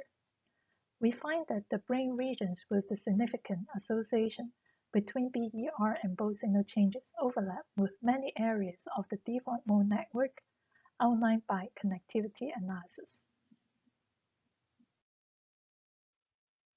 The coherence between respiratory gas exchange metrics and cerebral hemodynamic changes increases in a very low frequency range of 0.008 to 0.03 Hz. The show and the form suggest that this slow oscillation may be related to the ventilation-perfusion ratio. Oscillation of the same frequency range were also reported in the brain light B waves and in the peripheral circulation. B waves have been reported to be related to the spontaneous oscillation in intracranial pressure. Among all the respiratory gas exchange metrics, the coherence between BER and cerebral hemodynamic changes is the strongest. The coherence of the cerebral hemodynamic changes is stronger with delta PO2 than with delta PCO2. This is consistent with the findings from Aslin's team that arterial oxygen content is correlated with the change in CBF. In our study, we find that the brain regions with the significant association between BER and cerebral hemodynamic changes overlap with many regions of the default mode network. It may be related to the higher metabolic and hemodynamic activities in the brain regions within the default mode network than the other parts of the cortex at rest. The brain maps generated by regressing both signal changes on BER instead of end-tidal CO2 at rest or under breathhold change resemble those by regressing both signal changes on end-tidal CO2 under exogenous CO2 change. In the resting state, both O2 and CO2 are continuously optimized to the set point in the homeostatic regulatory system. Holding breath creates a closed circuit with continual systemic consumption of O2 and production of CO2. Both resting state and breath holding involve the changes of endogenous gases, which is different from the exogenous CO2 change, where a gas mixture with increased CO2 but ambient O2 is administered. At this point, you may have the question, if both increase in end-tidal CO2, that is hypercapnia, and decrease in end-tidal O2, that is hypoxia, induce an increase in CBF, why don't we use the product of delta P CO2 and delta PO2? Then we have to go back to the time series of the end-tidal measurements of O2 and CO2. End-tidal O2 and end-tidal CO2 oscillate out of phase, but the delta PO2 and delta PCO2 oscillate in phase. The product of delta PCO2 and delta PO2 will exaggerate the effect of ventilatory fluctuations in the time series, which reduces the correlation with CBRV changes. The second question, the inspired gases do not have physiological value, since they are constant in the ambient condition. Why don't we use the ratio of end-tidal CO2 to end-tidal O2? According to our findings, the inspired partial pressure of O2 has physiological value. The ratio taken from the end-tidal measurements is different from the ratio of delta PO2 to delta PCO2. We can explain it with the respiratory exchange ratio RER in the alveolar gas equation. In the ideal situation, if O2 intake is equal to CO2 release, RER is equal to 1. However, in reality, O2 intake is often larger than CO2 release at rest. Many studies, including ours, show this difference. That means less CO2 is added to alveolar air than O2 drawn from alveolus. Since pressure must equilibrate, nitrogen will then compensate for the pressure differences. Therefore, there is a correction factor next to the inspired partial pressure of O2. Here, we show the differences between BER and the ratio of end-tidal measurements of CO2 to O2 in their correlation with CBRV. Remember that the end-tidal measurements oscillate out of phase. Taking the ratio of end-tidal measurements will exaggerate the effect of ventilatory fluctuations. In addition, the washout of this ratio drops quickly immediately after breath holding, which is different from BER and CBRV changes. On the right, we show the correlation of BER and the ratio of end-tidal CO2 to O2 with CBRV changes. The correlation of end-tidal CO2 to O2 with CBRV reduces significantly. Delta PCO2 can be simplified as end-tidal CO2 with the minimal level of ambient CO2, but the delta PO2 cannot be simplified as end-tidal O2. Conclusion: no frequency oscillation of the range between 0.008 to 0.03 Hz in CBF-related hemodynamic changes correlate with the oscillation of BER at rest. The coupling between BER and CBF-related hemodynamic changes is strongest at default mode network for healthy subjects. Change in BER is more related to the change in O2 uptake than to the change in CO2 release. BER, in comparison with end-tidal CO2, is a more robust regressor in the analysis of cerebral hemodynamic fluctuation at rest and also cerebrovascular responses to breathhold challenge. Significance. Our findings provide a novel insight on the brain-body interaction between respiratory gas exchange and cerebral hemodynamic changes in healthy and diseased status. The coupling between BDR and cerebral hemodynamic changes offers an alternative approach to correlate with the cerebral hemodynamic fluctuations during spontaneous breathing, or with the cerebrovascular responses to breathly change for the CVR assessment. Here are the references. I would like to thank my team members Carl, Chenji, Juliet, Andre, Andrew, Bruce, and Ken from Martino Center, and Yongping from Hong Kong Polytechnic University. This study is not possible without their support. I would also like to thank the funding support from NIH. That's the end of my presentation. Thank you for your interest and attention.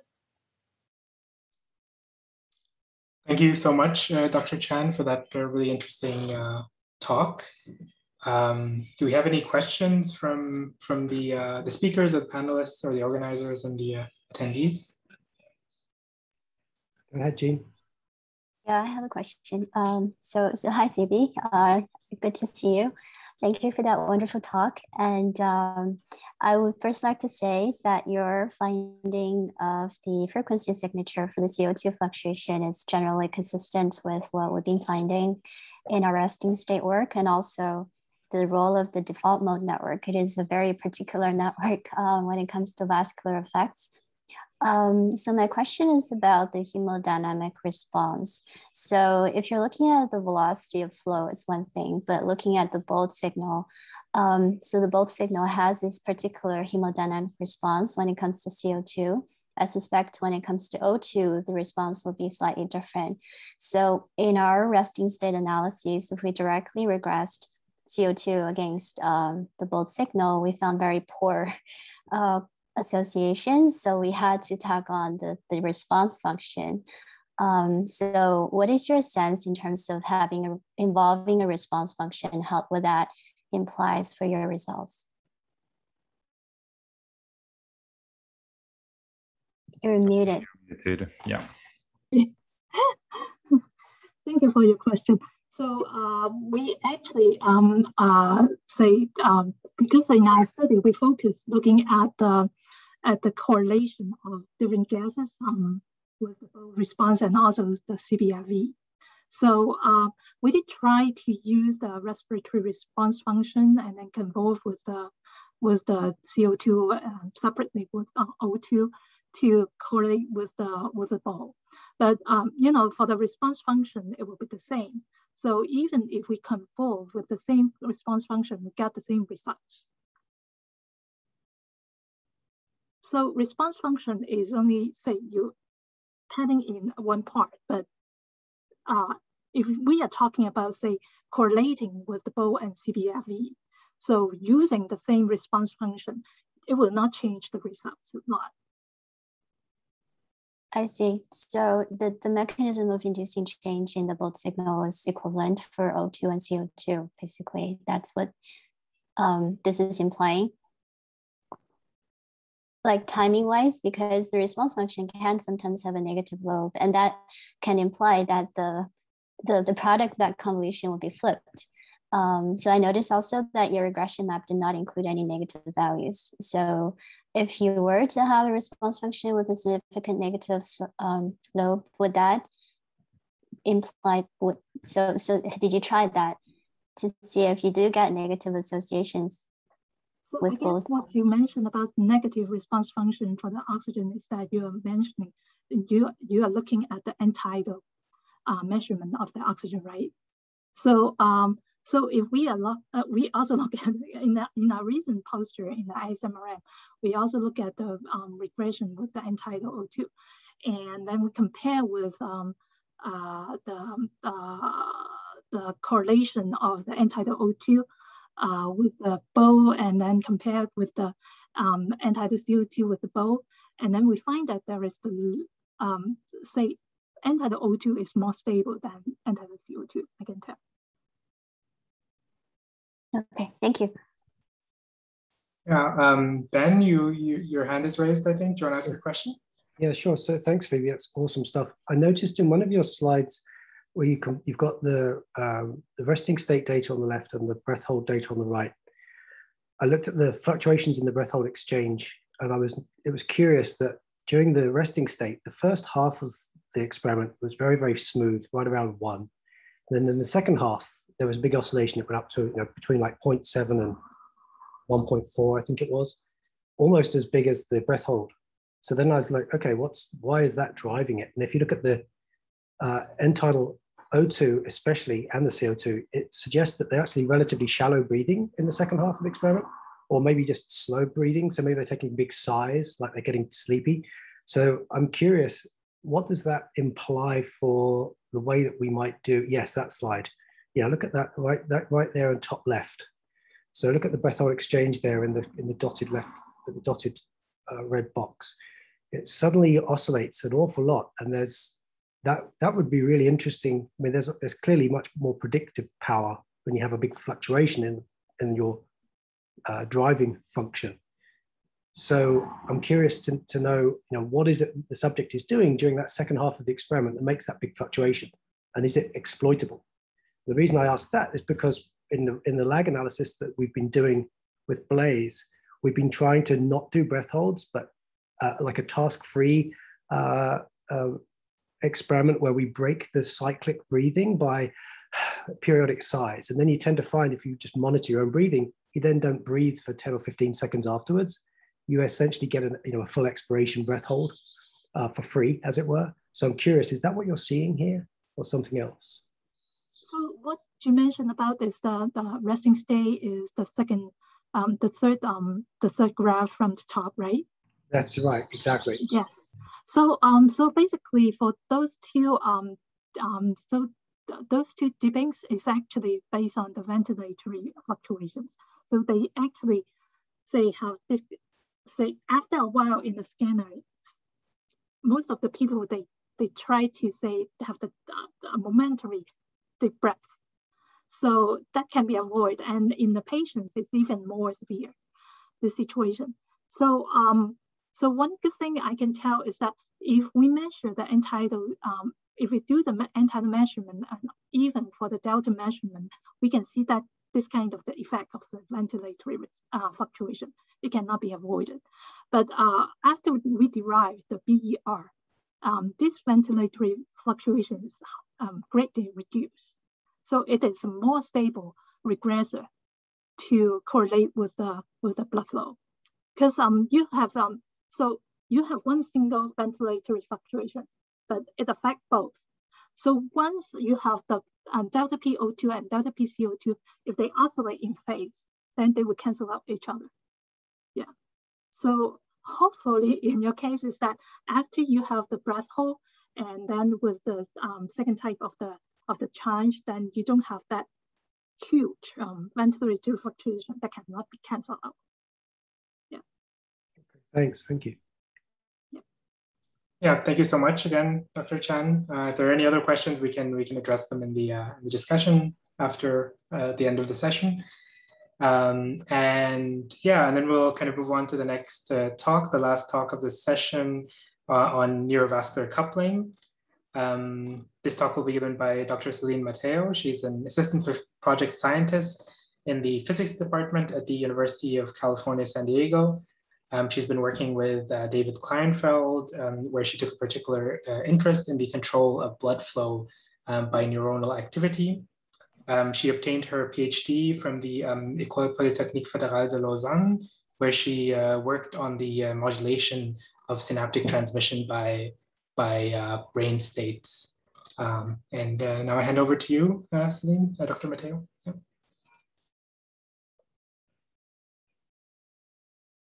I think you're muted. Yeah. Perfect. Thank you. All right. Do you see my slides? Yep. It's good, Céline. Thank you. Yes. Okay, thank you. All right. Today I'm going to talk to you about the work I did during my postdoc, and it's going to be a little different from what we've seen today, mostly because all the experiments are done in mice. And the aim of my work was to trying to understand how we get to the bold signal, what are the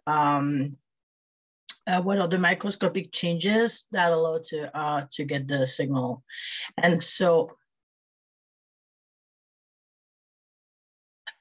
first I'd like to, I mean, all of you are actually like familiar with it, but I'd like to talk about the slow oscillations of oxygen that are the signature of the resting state in bold fMRI.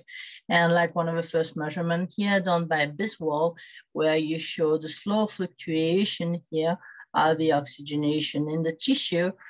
And you can see the magnitude here with the frequency, it's like under 0.2 hertz.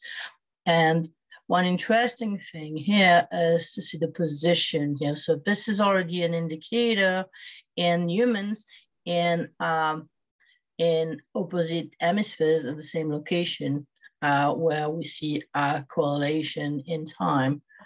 If we now look at the activation map, you can see that areas get activated in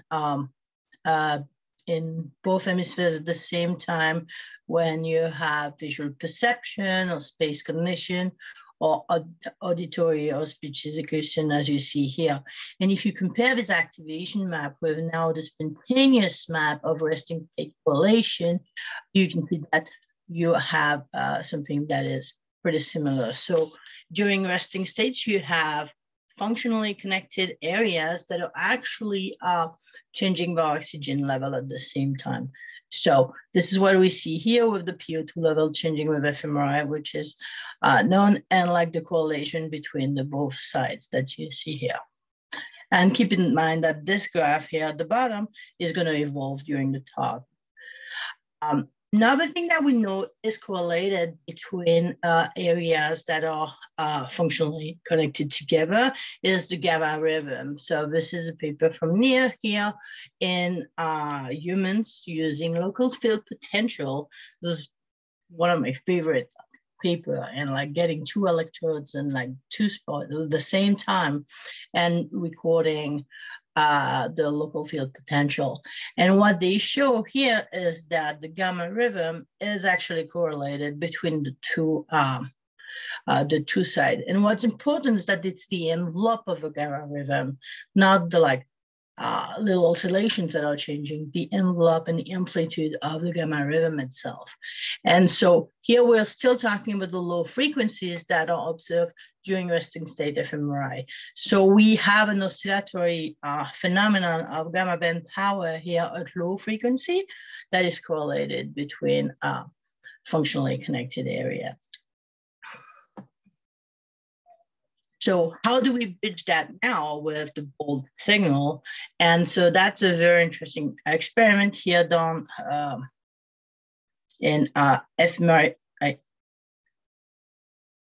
And we have the bold signal oscillating here on the LFP spectrogram.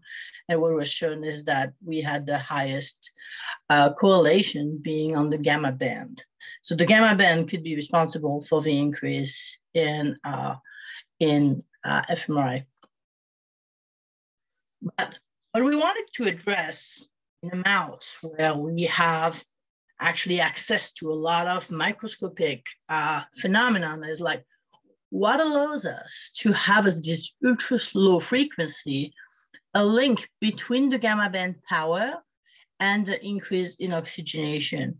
And our hypothesis is that it is the slow oscillation of arterial dilation that would be the candidate to link the increase of neuronal activity with a fluctuation of oxygen. And this is what the presentation is going to be about and what we're going to be researching. One major thing that we did is working with awake mice, contrarily to a lot of the field that has been working with anesthetized mice for a while. And one of the reasons for that is to decrease the effect of anesthetics on the vasculature. Another reason is that it's actually more convenient in the long run, and you can use your preparation for a longer time. And so this is the example of preparation that we've been using in the lab. It's called a fin skull window. So what we do is we take the mouse, we remove the skin, and now we shave the bone, but do not open the actual bone. We just have it as thin as can be, cover it with glue and a cover glass for index matching, and we can keep that preparation for a while. And what you see here is a scanning, how we can obtain very fast recording of vessel diameter just by scanning in 2-photon microscopy in the awake mouse across these vessels. And what Pat Drew actually showed in the lab previously was that we can observe in a mouse in the arteries. So the reddish, like the hot traces here are all like little arteries, and they correspond to the cross on the path. What you see is that you have slow oscillation of arterial diameter. And this are like around 0.1 hertz, I can see on the spectral. What's interesting, and there was a question previously of what happens to the vein. In this case, the veins do not dilate. And so that's actually something I'd like to claim right now is like, and the many years I've been doing that, the only way we got the veins to really dilate is by really large stimulation. So like most of the effect here is all going through the arteries. So there's a phenomenon called the arterial basal motion, which happens in arteries when they're isolated. And they also happen in periphery as well as in the brain. And they are a slow oscillation inferior to 0.2 hertz of arterial diameter. And what we're going to try to see here is that can we entrain that at the arterial diameter? So we've got 3 questions. The first question is, can the neuronal activity entrain vasal motion? And does it change the local PO2? And finally, can we actually reproduce the changes that you see when you make a resting state maps using bold fMRI, just looking at the vessels?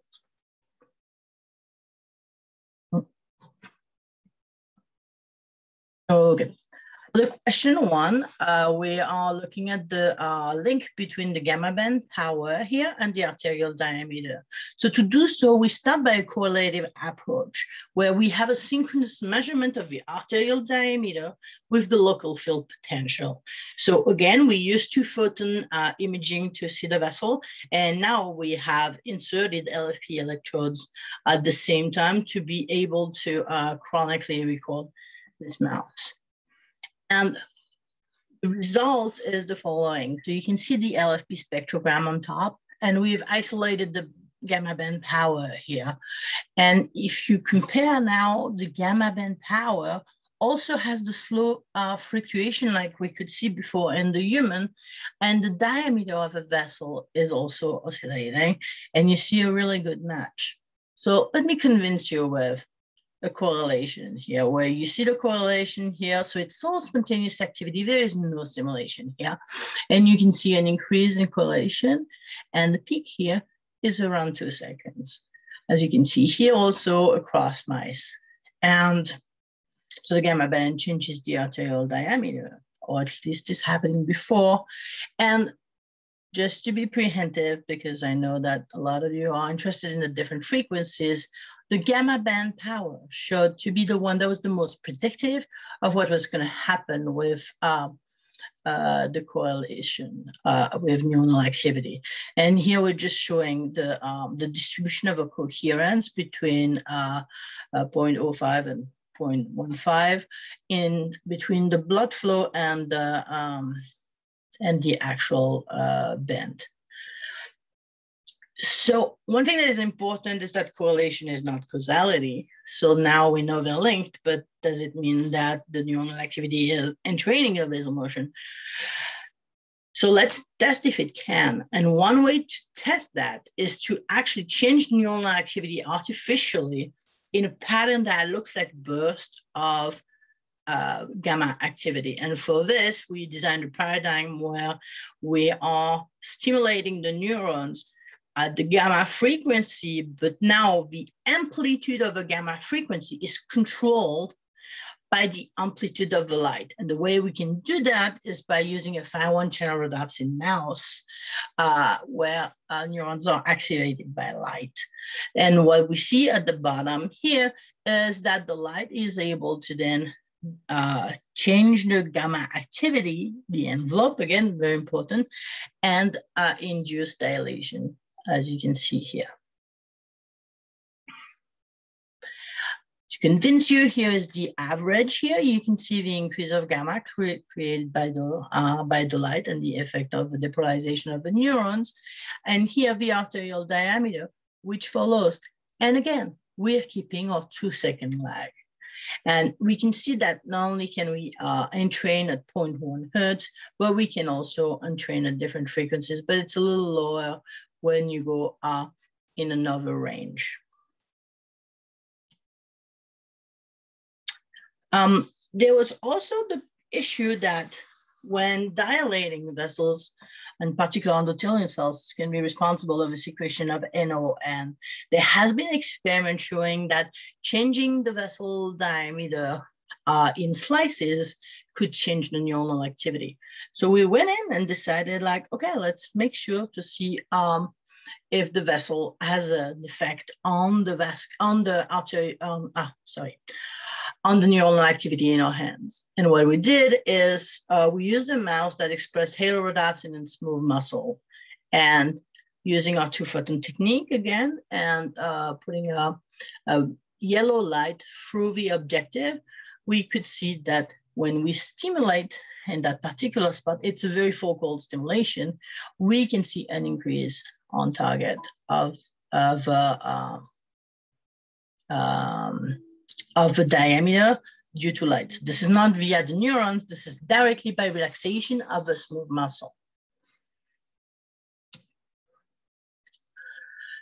Now we can compare what happens with and without light. So this is what happened in this mouse. Naturally, you see you've got the gamma band here and the diameter in red, and a fairly good correlation. Now, if you artificially create vasomotion, you can see that you have a decoupling. And this is something you can see here on these graphs, where you see that when there's no light, you've got a fairly high coherence that drops in the presence of the light. And this is the simulation that is off target, which shows that you have a higher response. It's just to test this, the specificity. So here, if you have an artificial vasomotion, you're not anymore coherent with the electrical activities. So that kind of tells you that you're not entraining the gamma band using the arterial diameter. So we answered our question 1, that the ultra low frequency variation in the envelope of a gamma ribbon entrain vasomotion. So does that change the PO2 level? And I think there was a question previously about that. And here we use intrinsic optical imaging. And the same kind of preparation, we have a window. We now have also our electrodes for LFP, and we have different lights on top of the mouse to measure the diameter, the HB, and the HBO. And using the blue light diameter, we're going to measure the changes in diameter. And we're also going to measure HB and HBO using different lights. And what we saw using this imaging modality of intrinsic imaging is we still have the changing gamma band. The arterial diameter is still fluctuating. And now we also observe the changes in PO2 and HB. And that's what is going to be responsible for the bolt signal later. And what we see is, in terms of timing, we have a delay of roughly 0.7 seconds, and the diameter increase happened before the changes in HBO and HBO2. So what we can see is that the arterial dilation precedes the increase in local PO2. And now we get to our last question, which is, can we now change on both sides the arterial diameter in mirrored area? So if you want to see something as small as an arteriole in a mouse, which is around like 20 micrometer, and you want to see it on both sides of the brain, it's nice to have a 2-photon microscope that can go on both sides. And this is what Phil Tsai in the lab developed with the help of Schaeffer and Field. And what we have is this kind of image. So this mouse here is awake. We have done a full cortical mental window. So now the brain is still not exposed. This is only thin skull window. And we have filled the vasculature with FITC, which is what we did for the rest of the experiment. I did not notice it. And now we image the fluorescence on both sides of the brain at the same time in the awake mouse. And you have here the left hemisphere, the right hemisphere, and we're trying to go in areas that are correlated to each other. So just really mirrored compared to the midline. And here the separation is 5.5 millimeter. The longest we could do was like, I think 7 millimeter. You also have to take the curvature into account. And so the measurements are between both sides, but also in the same side to see how things are compared to each other with distance. So here we've got the right hemisphere in purple and the left hemisphere in green, and we can see a really nice correlation between these two functionally correlated areas. And a little more statistics here. So if we look about the opposite hemisphere, we've seen, as we showed previously, that we have a high coherence. But if we now look at the same hemisphere, we can see that, so that's the vessel to vessel distance here. So the coherence is really high when you're very close. And if vessels are further away from each other, the coherence is dropping, and it's dropping to the point of not being significant anymore, around like 1.5 and like 2 millimeter. And so that is pretty important in like defining like the precision you could have with any kind of fMRI, even in mice, because if your vessel is still dilated that far, is it still going to be able to measure the neuronal activity properly? To address now if the corpusculosum, that is the link between both areas, is important in the role of the coordination, we the first thing we did is actually cut the corpus callosum. So cutting the corpus callosum in such a preparation has actually not led to really good results. One of the things that happens is you get bleeding and it's really not convenient. So we moved to another model with an acallosal mouse. And in this case, we are decreasing the gamma band power and now looking at what happens to the arterial diameter. And so we did the exact same experiment as before. Now we're comparing it between the mouse that is acallosal and the mouse that is wild type. And so we look across the midline and measure from mirrored side, and so here distance being 0 means you are exactly in the same area, but on the other side. And what we see here with the distance from mirrored side, we are on the other side here. So the pink are the wild type mice, and we see that they have a higher coherence than the acallosal mice would have. And so that is telling us that the gamma band is actually, through the corpus callosum, plays a role in the correlation between both hemispheres. So finally, we showed that the gamma band power can change the arterial diameter, and the timing is 2 seconds. And the arterial diameter can change the PO2 level at the 0.7 seconds. And finally, that could explain the ephemerized signal.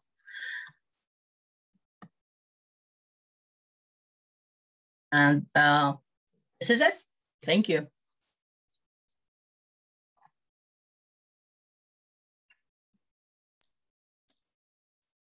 Thank you so much. Sorry, that was just. Yeah. Sorry. Yeah, please continue. Sorry. Did you want to say anything? No, we're good. Thank you. Okay. Thank you so much, Dr. Matéo, for that great talk. Yes, there are quite a few questions. Let me pick out the first one. One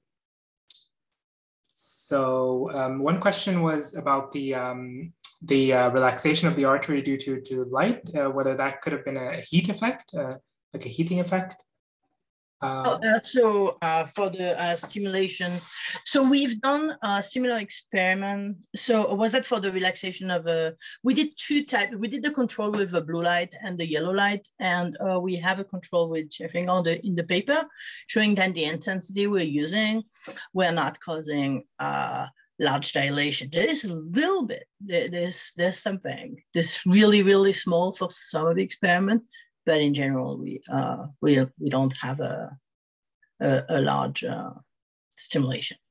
We don't have a large artifact, which we tested it because we also did the controls in wild-type mice. Okay, thank you. I think Artur had his hand raised, but it's not raised anymore. Let me see if I can find you, and then I can. It seems like he's not. He's no longer in the meeting. Can't find him at least, but we can move on to the next question. If he joins again, then he can ask his question. So Ioannis has a question. Yeah.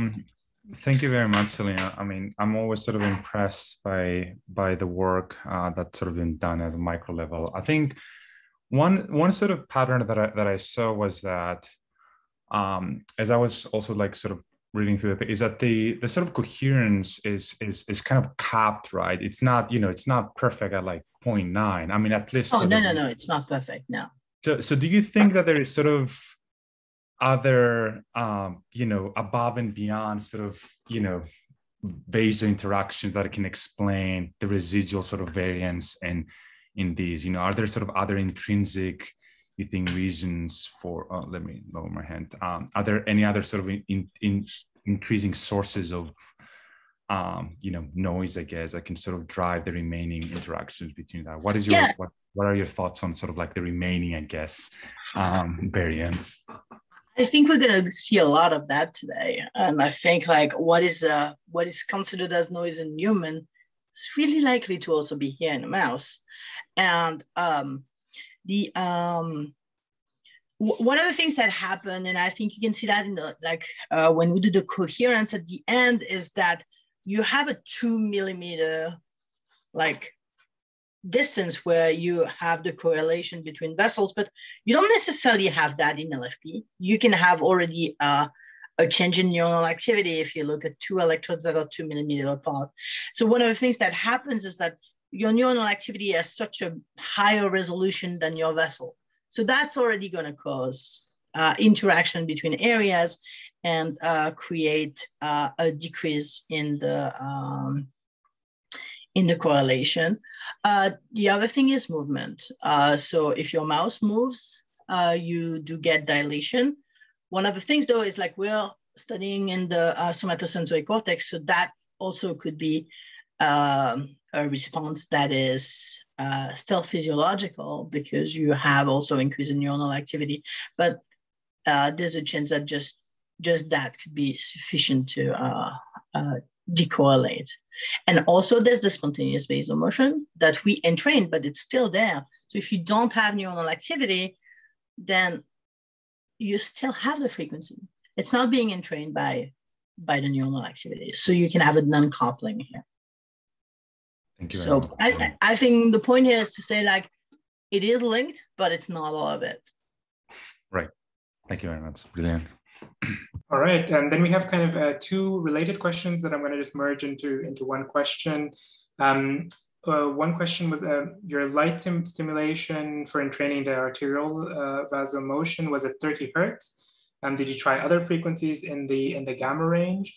And then similarly, someone asked that you kind of define gamma maybe as a kind of a broad range between 30 and 80 Hertz. Does it make sense to kind of narrow it down? And this person mentioned the Logothetis paper in monkeys that demonstrated the peak at about 70 Hertz. So what do you think about that? What do you think about the kind of within the gamma range? So to be honest, I didn't look too much inside the gamma range. Right. I mean, we have a full spectrum, but I mostly looked at the full spectrum as a whole for the gamma band. But the truth is there's already like a large correlation with most of the bands, except I think delta. But like the highest correlation being for delta. And we did not separate the bands like Nikos Logothetis did. So I can't answer that question. One thing I did though is when stimulating with channelrhodopsin, I did change the frequency. The stimulation, okay. Yes, okay. Yes. And we still get vasodilation. Okay. Then we've got another question. Does the coherent frequency differ at all between normal and acallosal mice, or is the interaction between near-infrared light and the mitochondria? Oh, I think that's a different question. Okay, does the coherence frequency differ at all between normal and acallosal mice? You mean on the spectrum? Yes, I think that's what's meant by this question. Yeah, that's a good question. You know,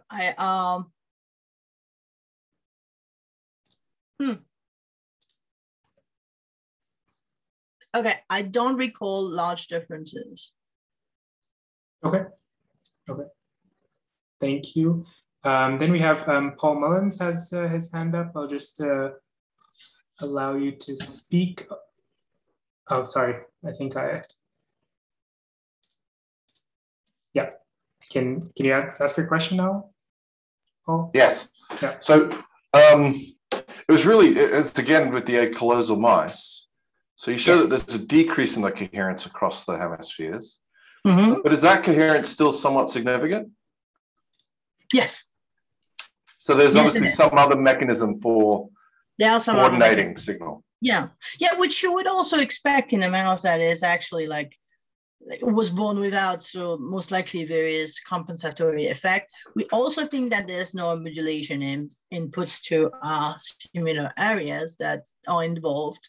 And so it tells us that, you know, the link through the corpus callosum is contributing to the changes, but that we also have other mechanism. You also have the, if I'm remembering one, right, the anterior commissure is still there. So there are still areas that are connected to each other on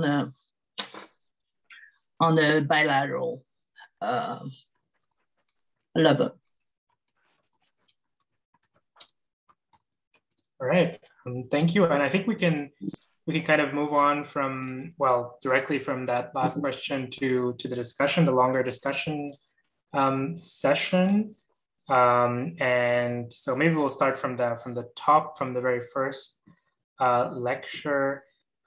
Is Dr. Whittingstall still there, actually? Or? Yes, I'm here. Oh yeah. Oh, thank you. And then we'll go through the lectures kind of chronologically. And if any of the participants or the speakers have any questions, please just put them either into the chat or into the Q&A window. So yes. Oh, so I think we had actually covered all the questions from the first talk. Again, if there's any more, just put them into the Q&A window or the chat. So one question was for the second talk, Dr. Fisher. The question says, in the stenosis subjects where you did not see a blue brain, so the voxels that were marked blue, kind of. How easy was it to later identify the collateral flow in the MR angiogram? Or did you see that basically in the MR angiogram? Yeah, well, we look hard, and whatever it is, it's not going to be one large vessel that you can identify the flow. My first 3 slides after the intro slide was to give you an idea why it's impossible just to do an angiogram, because the different pathways are multiple. And they're all tiny, so they don't have enough resolution to be visualized, and it's a kind of physiological thing rather than a bulk flow. So that answers the question, yeah. Yeah. So as in, basically, what you mean by the resolution is like to assess like the pile collaterals or something. So not the collaterals within the circle of Willis that you can depict by angiography, but like the leptomeningeal. Right. Okay. Right, and they're not necessarily vessels that are neovasculature like in moya moya that develop, and even those that develop are small and tortuous and very difficult to follow. But these would be even smaller vessels. It would be kind of functional collateral flow rather than in pathways that you can identify. I see. Okay. So another question is, given that lengthy CO2 stimulation opens up all vessels, should there be an upper limit to the time duration of CO2 administration?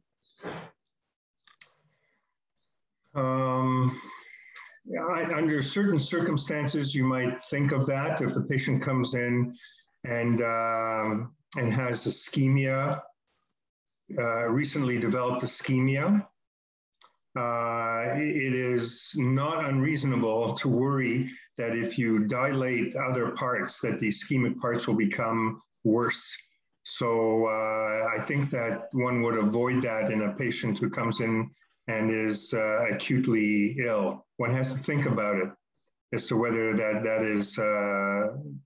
may make the patient worse. But other than that, the hypercapnia seems to be in stable patients. Hypercapnia seems to be well tolerated. Of all the people whose pictures I see here and all the panelists, probably about 70% of them have high PCO2s while they sleep. Many of them for prolonged periods of time and accompanied by hypoxia, some severe hypoxia, worse than PO2s of 40 and so on. And yet, here they are in little pictures, little icons throughout my screen. So I think that it's not a common experience that the hypercapnia causes any physiological damage, certainly not reversible. And people have studied this very carefully in all sorts of organs for permissive hypercapnia in intensive care units. And these are patients who have had multiple comorbidities, and none of those comorbidities were made worse with the hypercapnia. I think that as a life form on this planet, hypercapnia doesn't seem to be something that harms us. It's hypoxia and hypocapnia that's probably more harmful to our physiology. And then someone wanted to know about whether you noticed any differences between the anterior and posterior circulations. They noted that they see difference kind of clinically in patients in response to hypertension between the two circulations. So have you looked into that at all? Oh yeah, we notice them, and we think about it a lot, and we see them. We don't have anything that we've done systematically that I can report at this point, but do we notice them? Oh yeah, and we notice them specifically in specific patients, and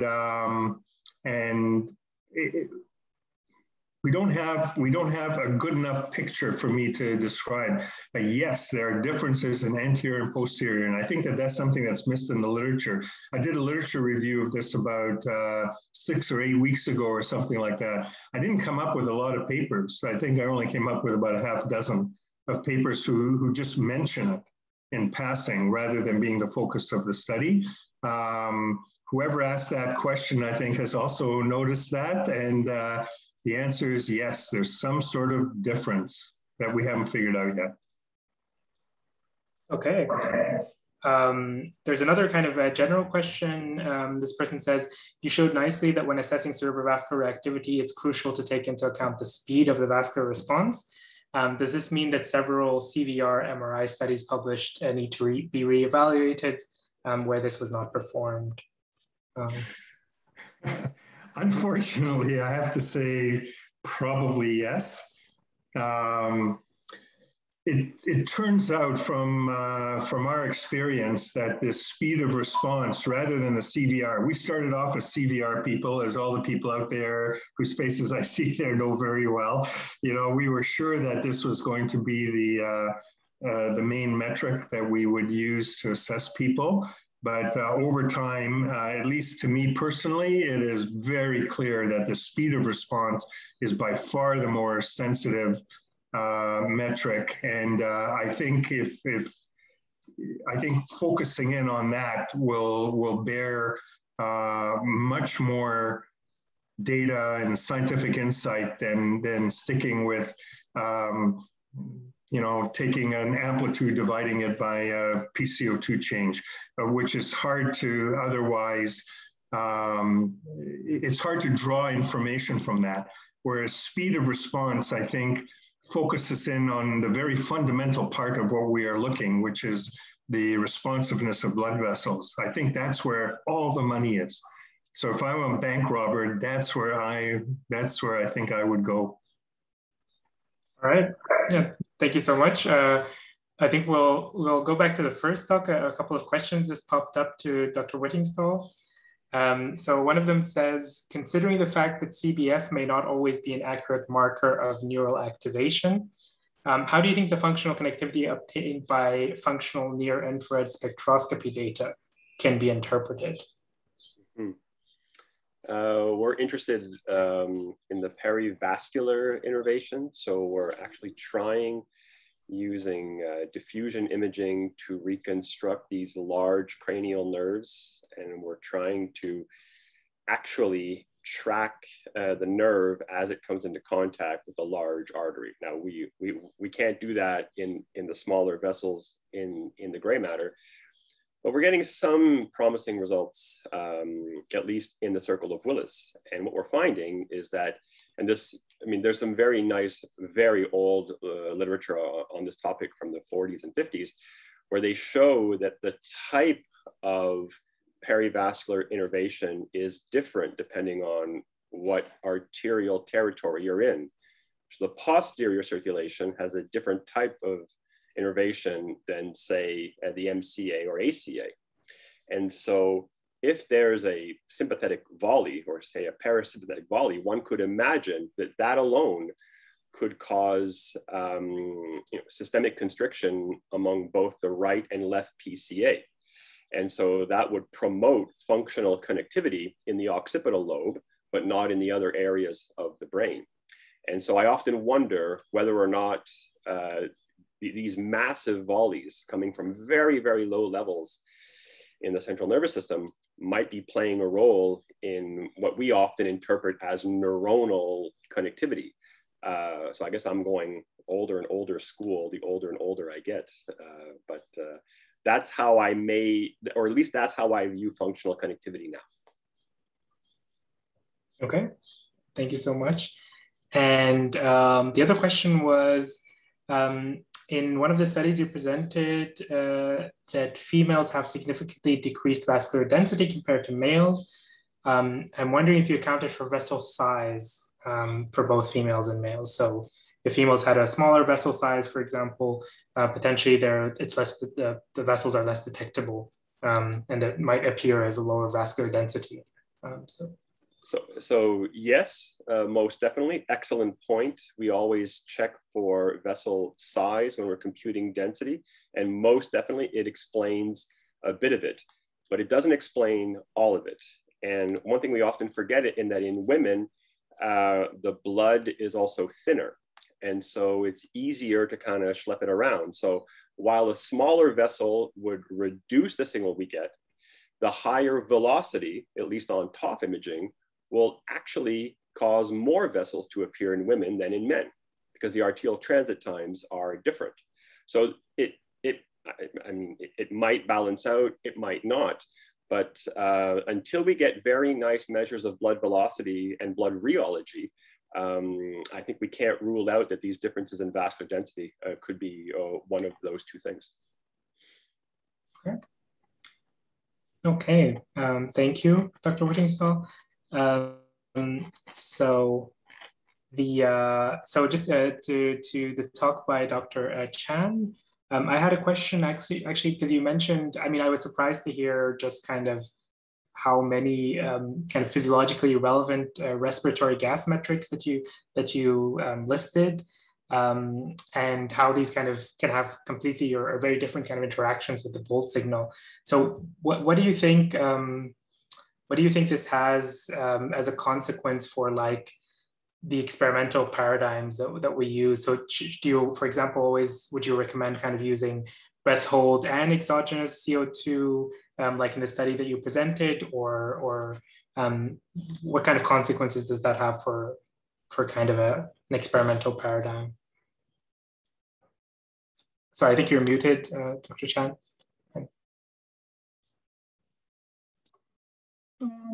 I think for the resting state first, for the resting state, I think it provides an alternative because this is kind of the, say, the O2 CO2 is considered as the physiological fluctuations. So it depends on whether we consider it as the physiological confound. So just same as the other physiological confounds before in the resting state analysis, then we can include it to say, if we want to focus on the neuronal contribution, we possibly will take away this kind of the physiological confounds, and then we consider it as noise. But in contrast, we can consider it as the kind of the physiological, say, useful signals to look at how the cerebrovascular hemodynamics changes in the resting state. So it actually, say, looking at the relationship between the respiratory gas exchange for the lung function, the respiratory function, and also the brain response. So in terms of the breath hold challenge, so breath hold challenge, basically we started out these studies, we have the problem of doing the exogenous CO2 challenge for some of the patients, especially in the acute cases in the hospital. So that's why we switched to the breath hold challenge. So I think going back to your questions, say what is the consequences of the say impact, is that say it can be treated as the kind of alternative to look at the cerebrovascular reactivity, but obviously we also look at the results, the CVR results from the exogenous CO2, and also with the breath hold with the challenge, and we saw that they got a lot of similarity. But obviously, with the exogenous CO2 challenge, it got more signals. Yeah. So if it depends on the settings, say what subject population that we targeted.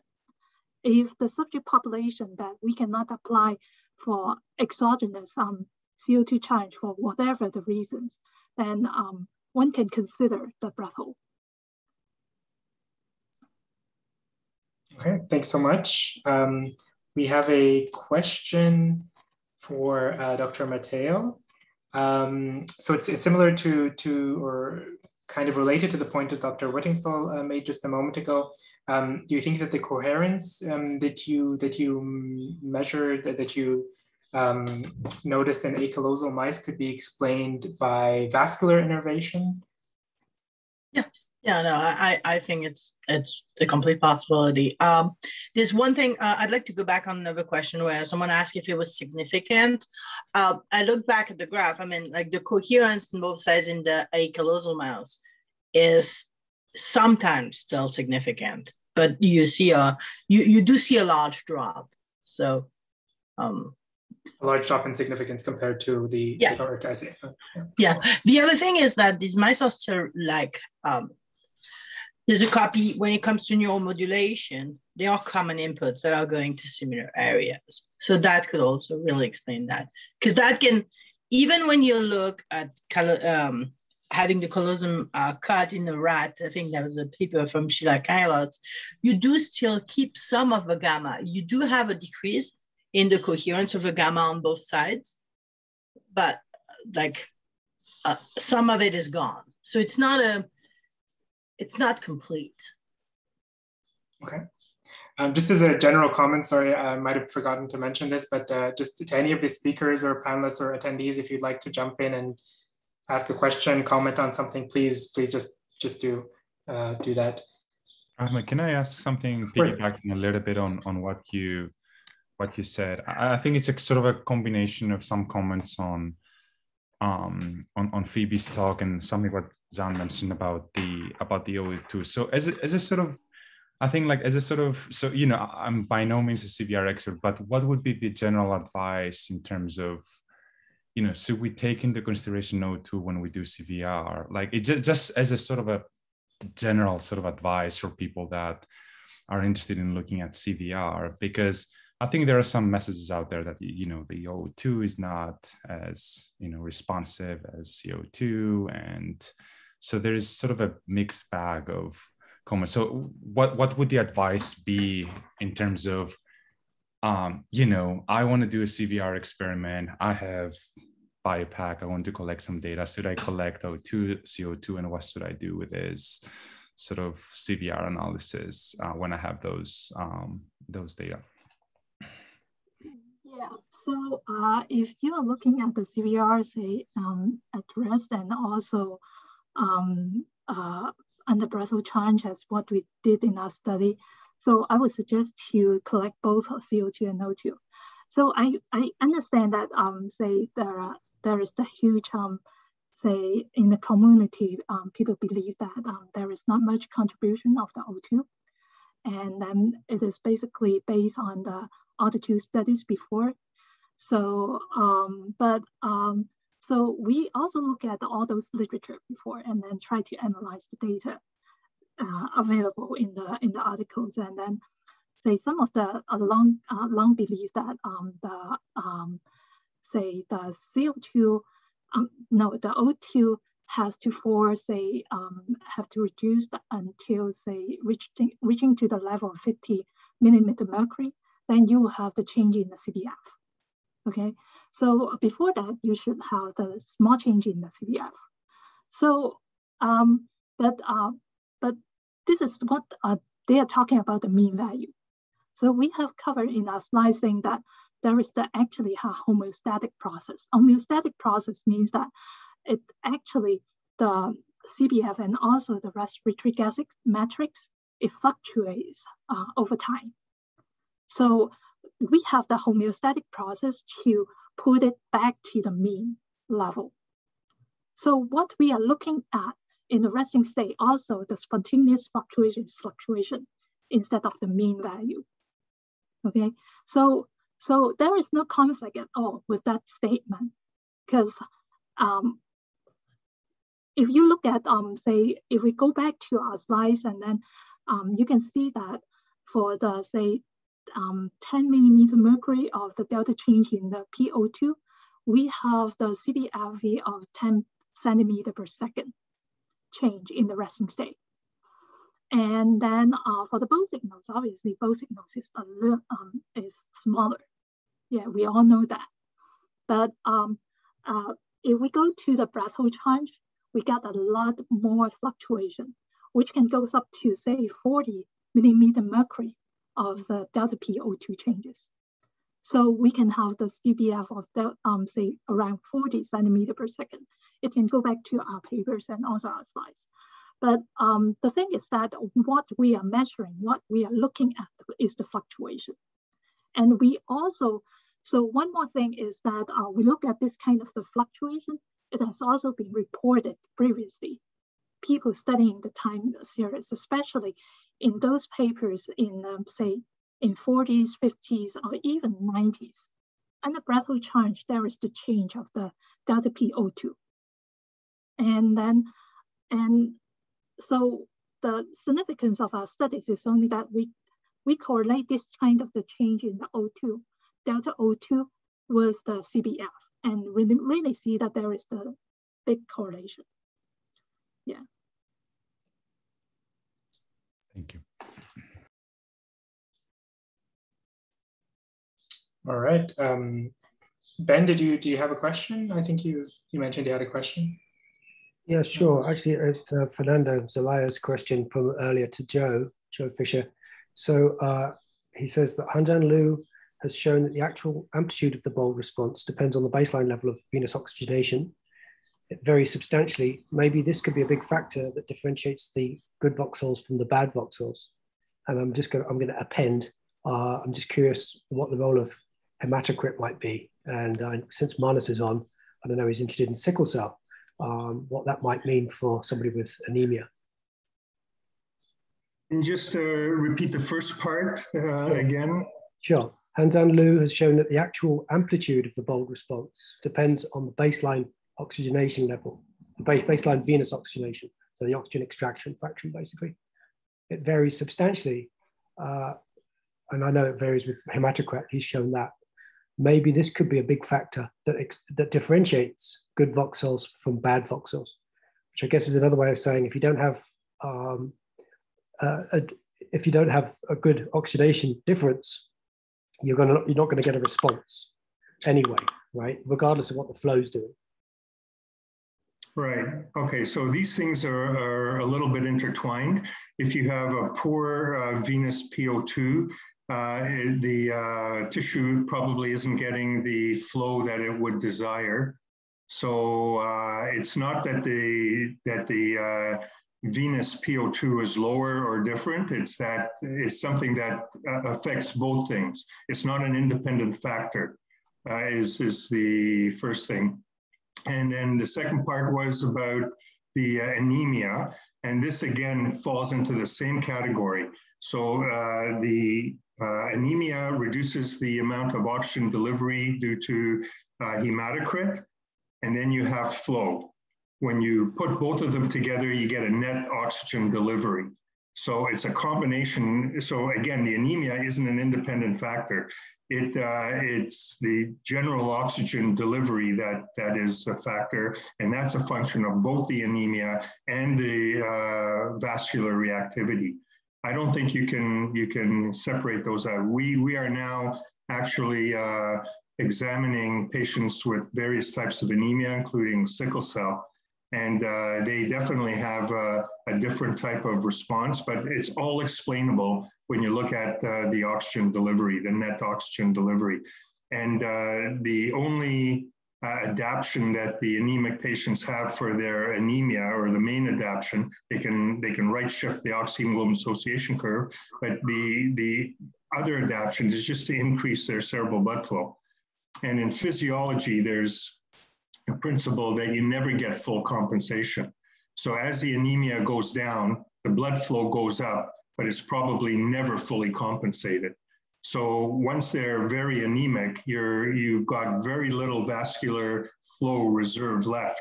If you do a CVR there, you're not going to get a large response, not because they're anemic, because they've used up the CVR to try to maintain their oxygen delivery to the brain. And they don't succeed because that's a principle of biology that no compensatory factor gives you complete compensation. Thank you. Yeah, thank you. Molly's got a hand up. Oh, yes. Yeah, go ahead, Molly. Hi, I have a question, maybe more generally to all the speakers, to try to put some things together.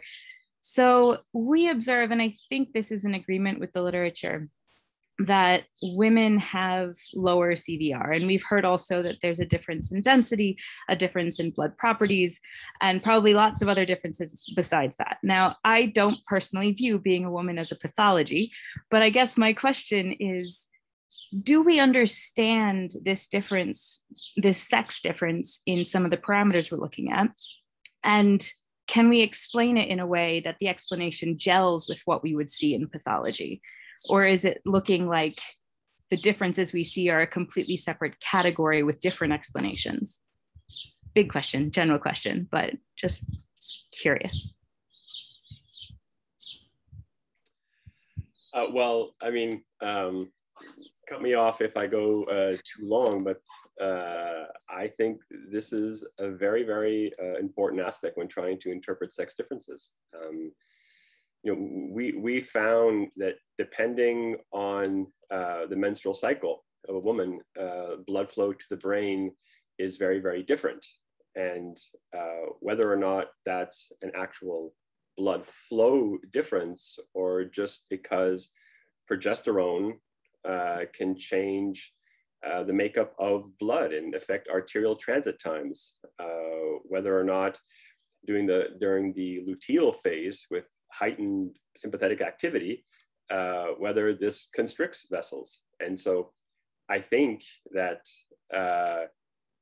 as a community, we need to start paying attention to these things, because I think Molly's point that I'm not sure if being a woman means being a pathology, but I do think that the vascular properties were designed to be completely different.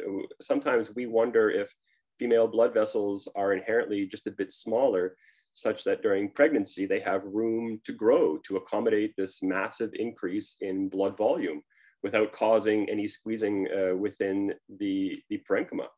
And so, yeah, I mean, this is something that interests me, and I think I'm in the right place to finally start talking about this stuff. So, excellent point. Can I make a point about that as well? There's something quite different about the female cerebrovascular reactivity. And we didn't notice it because when we did 50 people and we looked at the difference between males and females, we saw very subtle, I mean, you really had to squint if you wanted to show that there was a difference, you know, as opposed to Jean. I think Jean found that there was a bigger difference. We didn't find one at all. But if you look at certain women, for example, those that had pregnancies where there was some toxemia of pregnancy, when they develop, when they're just pregnant, their CVR is normal. When they develop toxemia, their CVR goes away. And the interesting thing is that after they deliver, they still have no CVR. And 40 years later, they still have no CVR. There's something there that I don't think we have a handle on. But if you look at those vessels pathologically, they are different in the placenta and probably in the brains. I believe in the brains. And so I think that it's very important to look more carefully. We just did a kind of bland survey, you know, we examined 50 people and that was that. I think we should have looked, and I think this requires some effort. We need to look more carefully. We need to take a better obstetrical history, a better hormonal history. We need to look at what drugs they're on, and we need to follow them. I think that we have a big black unseen area as far as the cerebrovascular function in females. I think we just need to look and we'll see it. I think, Joe, if I could just add one thing, is we recently did the same thing, and then we separated our women based on whether or not they had experienced even moderate gestational hypertension, and then right off the bat, you could separate these 50-year-old women based on a acute phase of hypertension that was no more than 6 months, but the differences are still visible many years later. Have you tried to compare that to just people with chronic hypertension or with poorly treated chronic hypertension with like kind of acute exacerbations, or just to see, or to males with those conditions, basically?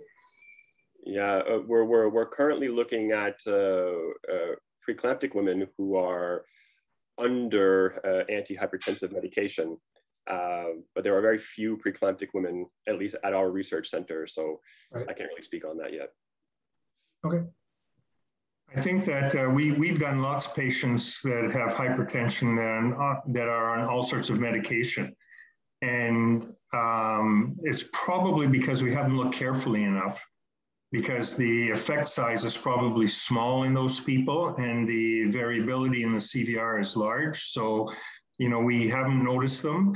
But for the women who are hypertensive during pregnancy, I think that's a totally different process than it is in just hypertensive people, whether they are males or females.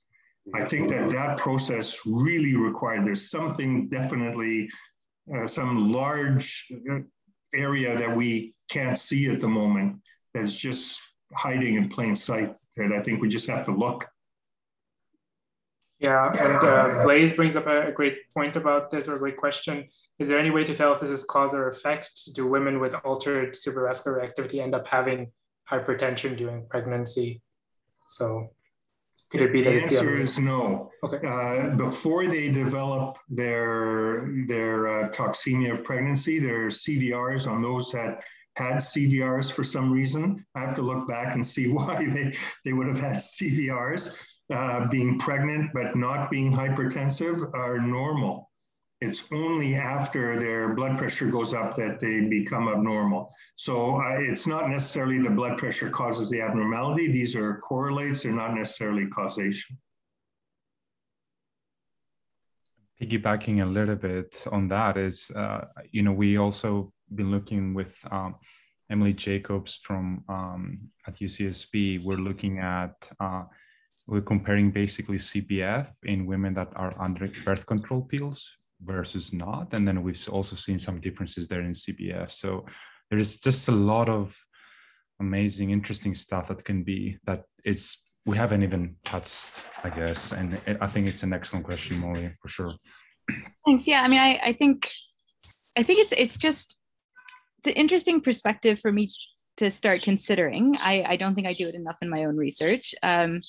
But the idea that this is such a huge source of potential variability with so many different mechanisms at play, and it's not, keeping aside what we just talked about that has to do with pathology, but just the variation that wouldn't be considered pathological, it's just natural human variation, and making sure we can wrap our heads around that. And does it point us to mechanisms we haven't fully considered or don't have good imaging metrics for, or ways of tracking and monitoring and quantifying? And so I think I'd really like to see that, what I would consider healthy variation in mechanism, understood, because I think it will bear fruit for when we do want to look at then pathological responses. So it's we've got a lot of women in the world, and making sure that we fully capture that side of variability, I think would be very productive. So Molly, can I ask you then, do you think, or do you suspect that there is a greater diurnal variation in women than in men? Oh, I don't know. I mean, it's my question because I'm so new to thinking about it, I guess. I think other people here may know more than I about this. I haven't tracked any variations with any diurnal variations actually, or other aspects in terms of hormonal fluctuations in women specifically. So I don't know if Kevin or someone else has done this. So then let me broaden it even further, because Jonas and I have been looking at exercise as an adjuvant for therapy. So first thing we did was retest reliability, and we're not getting what we hoped we would get. And then one of the things we realized was we were all caffeine drinkers, and we said, well, we're going to come in early in the morning, we're going to do this paradigm, we're going to have an exercise component, and we'll rescan, and et cetera, et cetera. We want to control for everything. Don't drink coffee in the morning. And then we find a paper that says, if you're a coffee drinker, you need to have that in your routine. If you take that out, you will completely clamp up the vasculature. Absolutely brutal, by the way. Right. Yeah. Right. And it's miserable too. It makes your subjects miserable. So that's another factor, that we're not tracking, and it's generally diurnal in that our caffeine level changes through the day, just through lifestyle factors. So is this something so broad that we've got to consider things like caffeine, things like sleep deprivation, hormone fluctuations? Is this really what you're sort of getting to? And we've got to treat all people, not just women, as a variation, but there's much more natural variation in there than we might like to think. Oh, for sure. I think what I'm starting to see is that we're a little bit behind some of our colleagues who focus on your typical bold neural relationships in the fMRI literature. We don't have big data. I think we're only starting to agree exactly what we want to measure and how we want to measure it and what it all means. But the types of things that you're describing, Ben, I think that's the sort of thing you pull out by having a lot of data with that richness of information accompanying your imaging information. The alternative experiment is one that I've started to work on with my collaborators in Spain, is the precision functional mapping paradigm, where you have a much smaller N, a very small sample size, but you try to get a lot of this variability captured by repeated assessment of that small cohort. And I think that might be something that's more immediately accessible for our community, where maybe we're not going to convince the UK Biobank to collect CDR and whatnot, but maybe we could, with slightly different resources and a different scope of experiments, still get some of the same insight. So that's the direction I'm starting to focus a bit more on, and I think it might be a little bit more immediately accessible. You need to capture, if you don't ask the question, you don't capture the information at source. Exactly. So if you don't screen for caffeine consumption, right, sleep deprivation, you don't measure those variables, you'll never figure it out with the large N. Right. So I mean, that's what I like about the MyConnectome data, right? Russ scanned himself a bazillion times, and you see the clear separation with on and off caffeine. Right. But he made sure he tracked all the variables, how much sleep he had, whether he drank alcohol the night before. And that, so doing that, but with a slightly more than N of 1, I think might be the good next step. Right.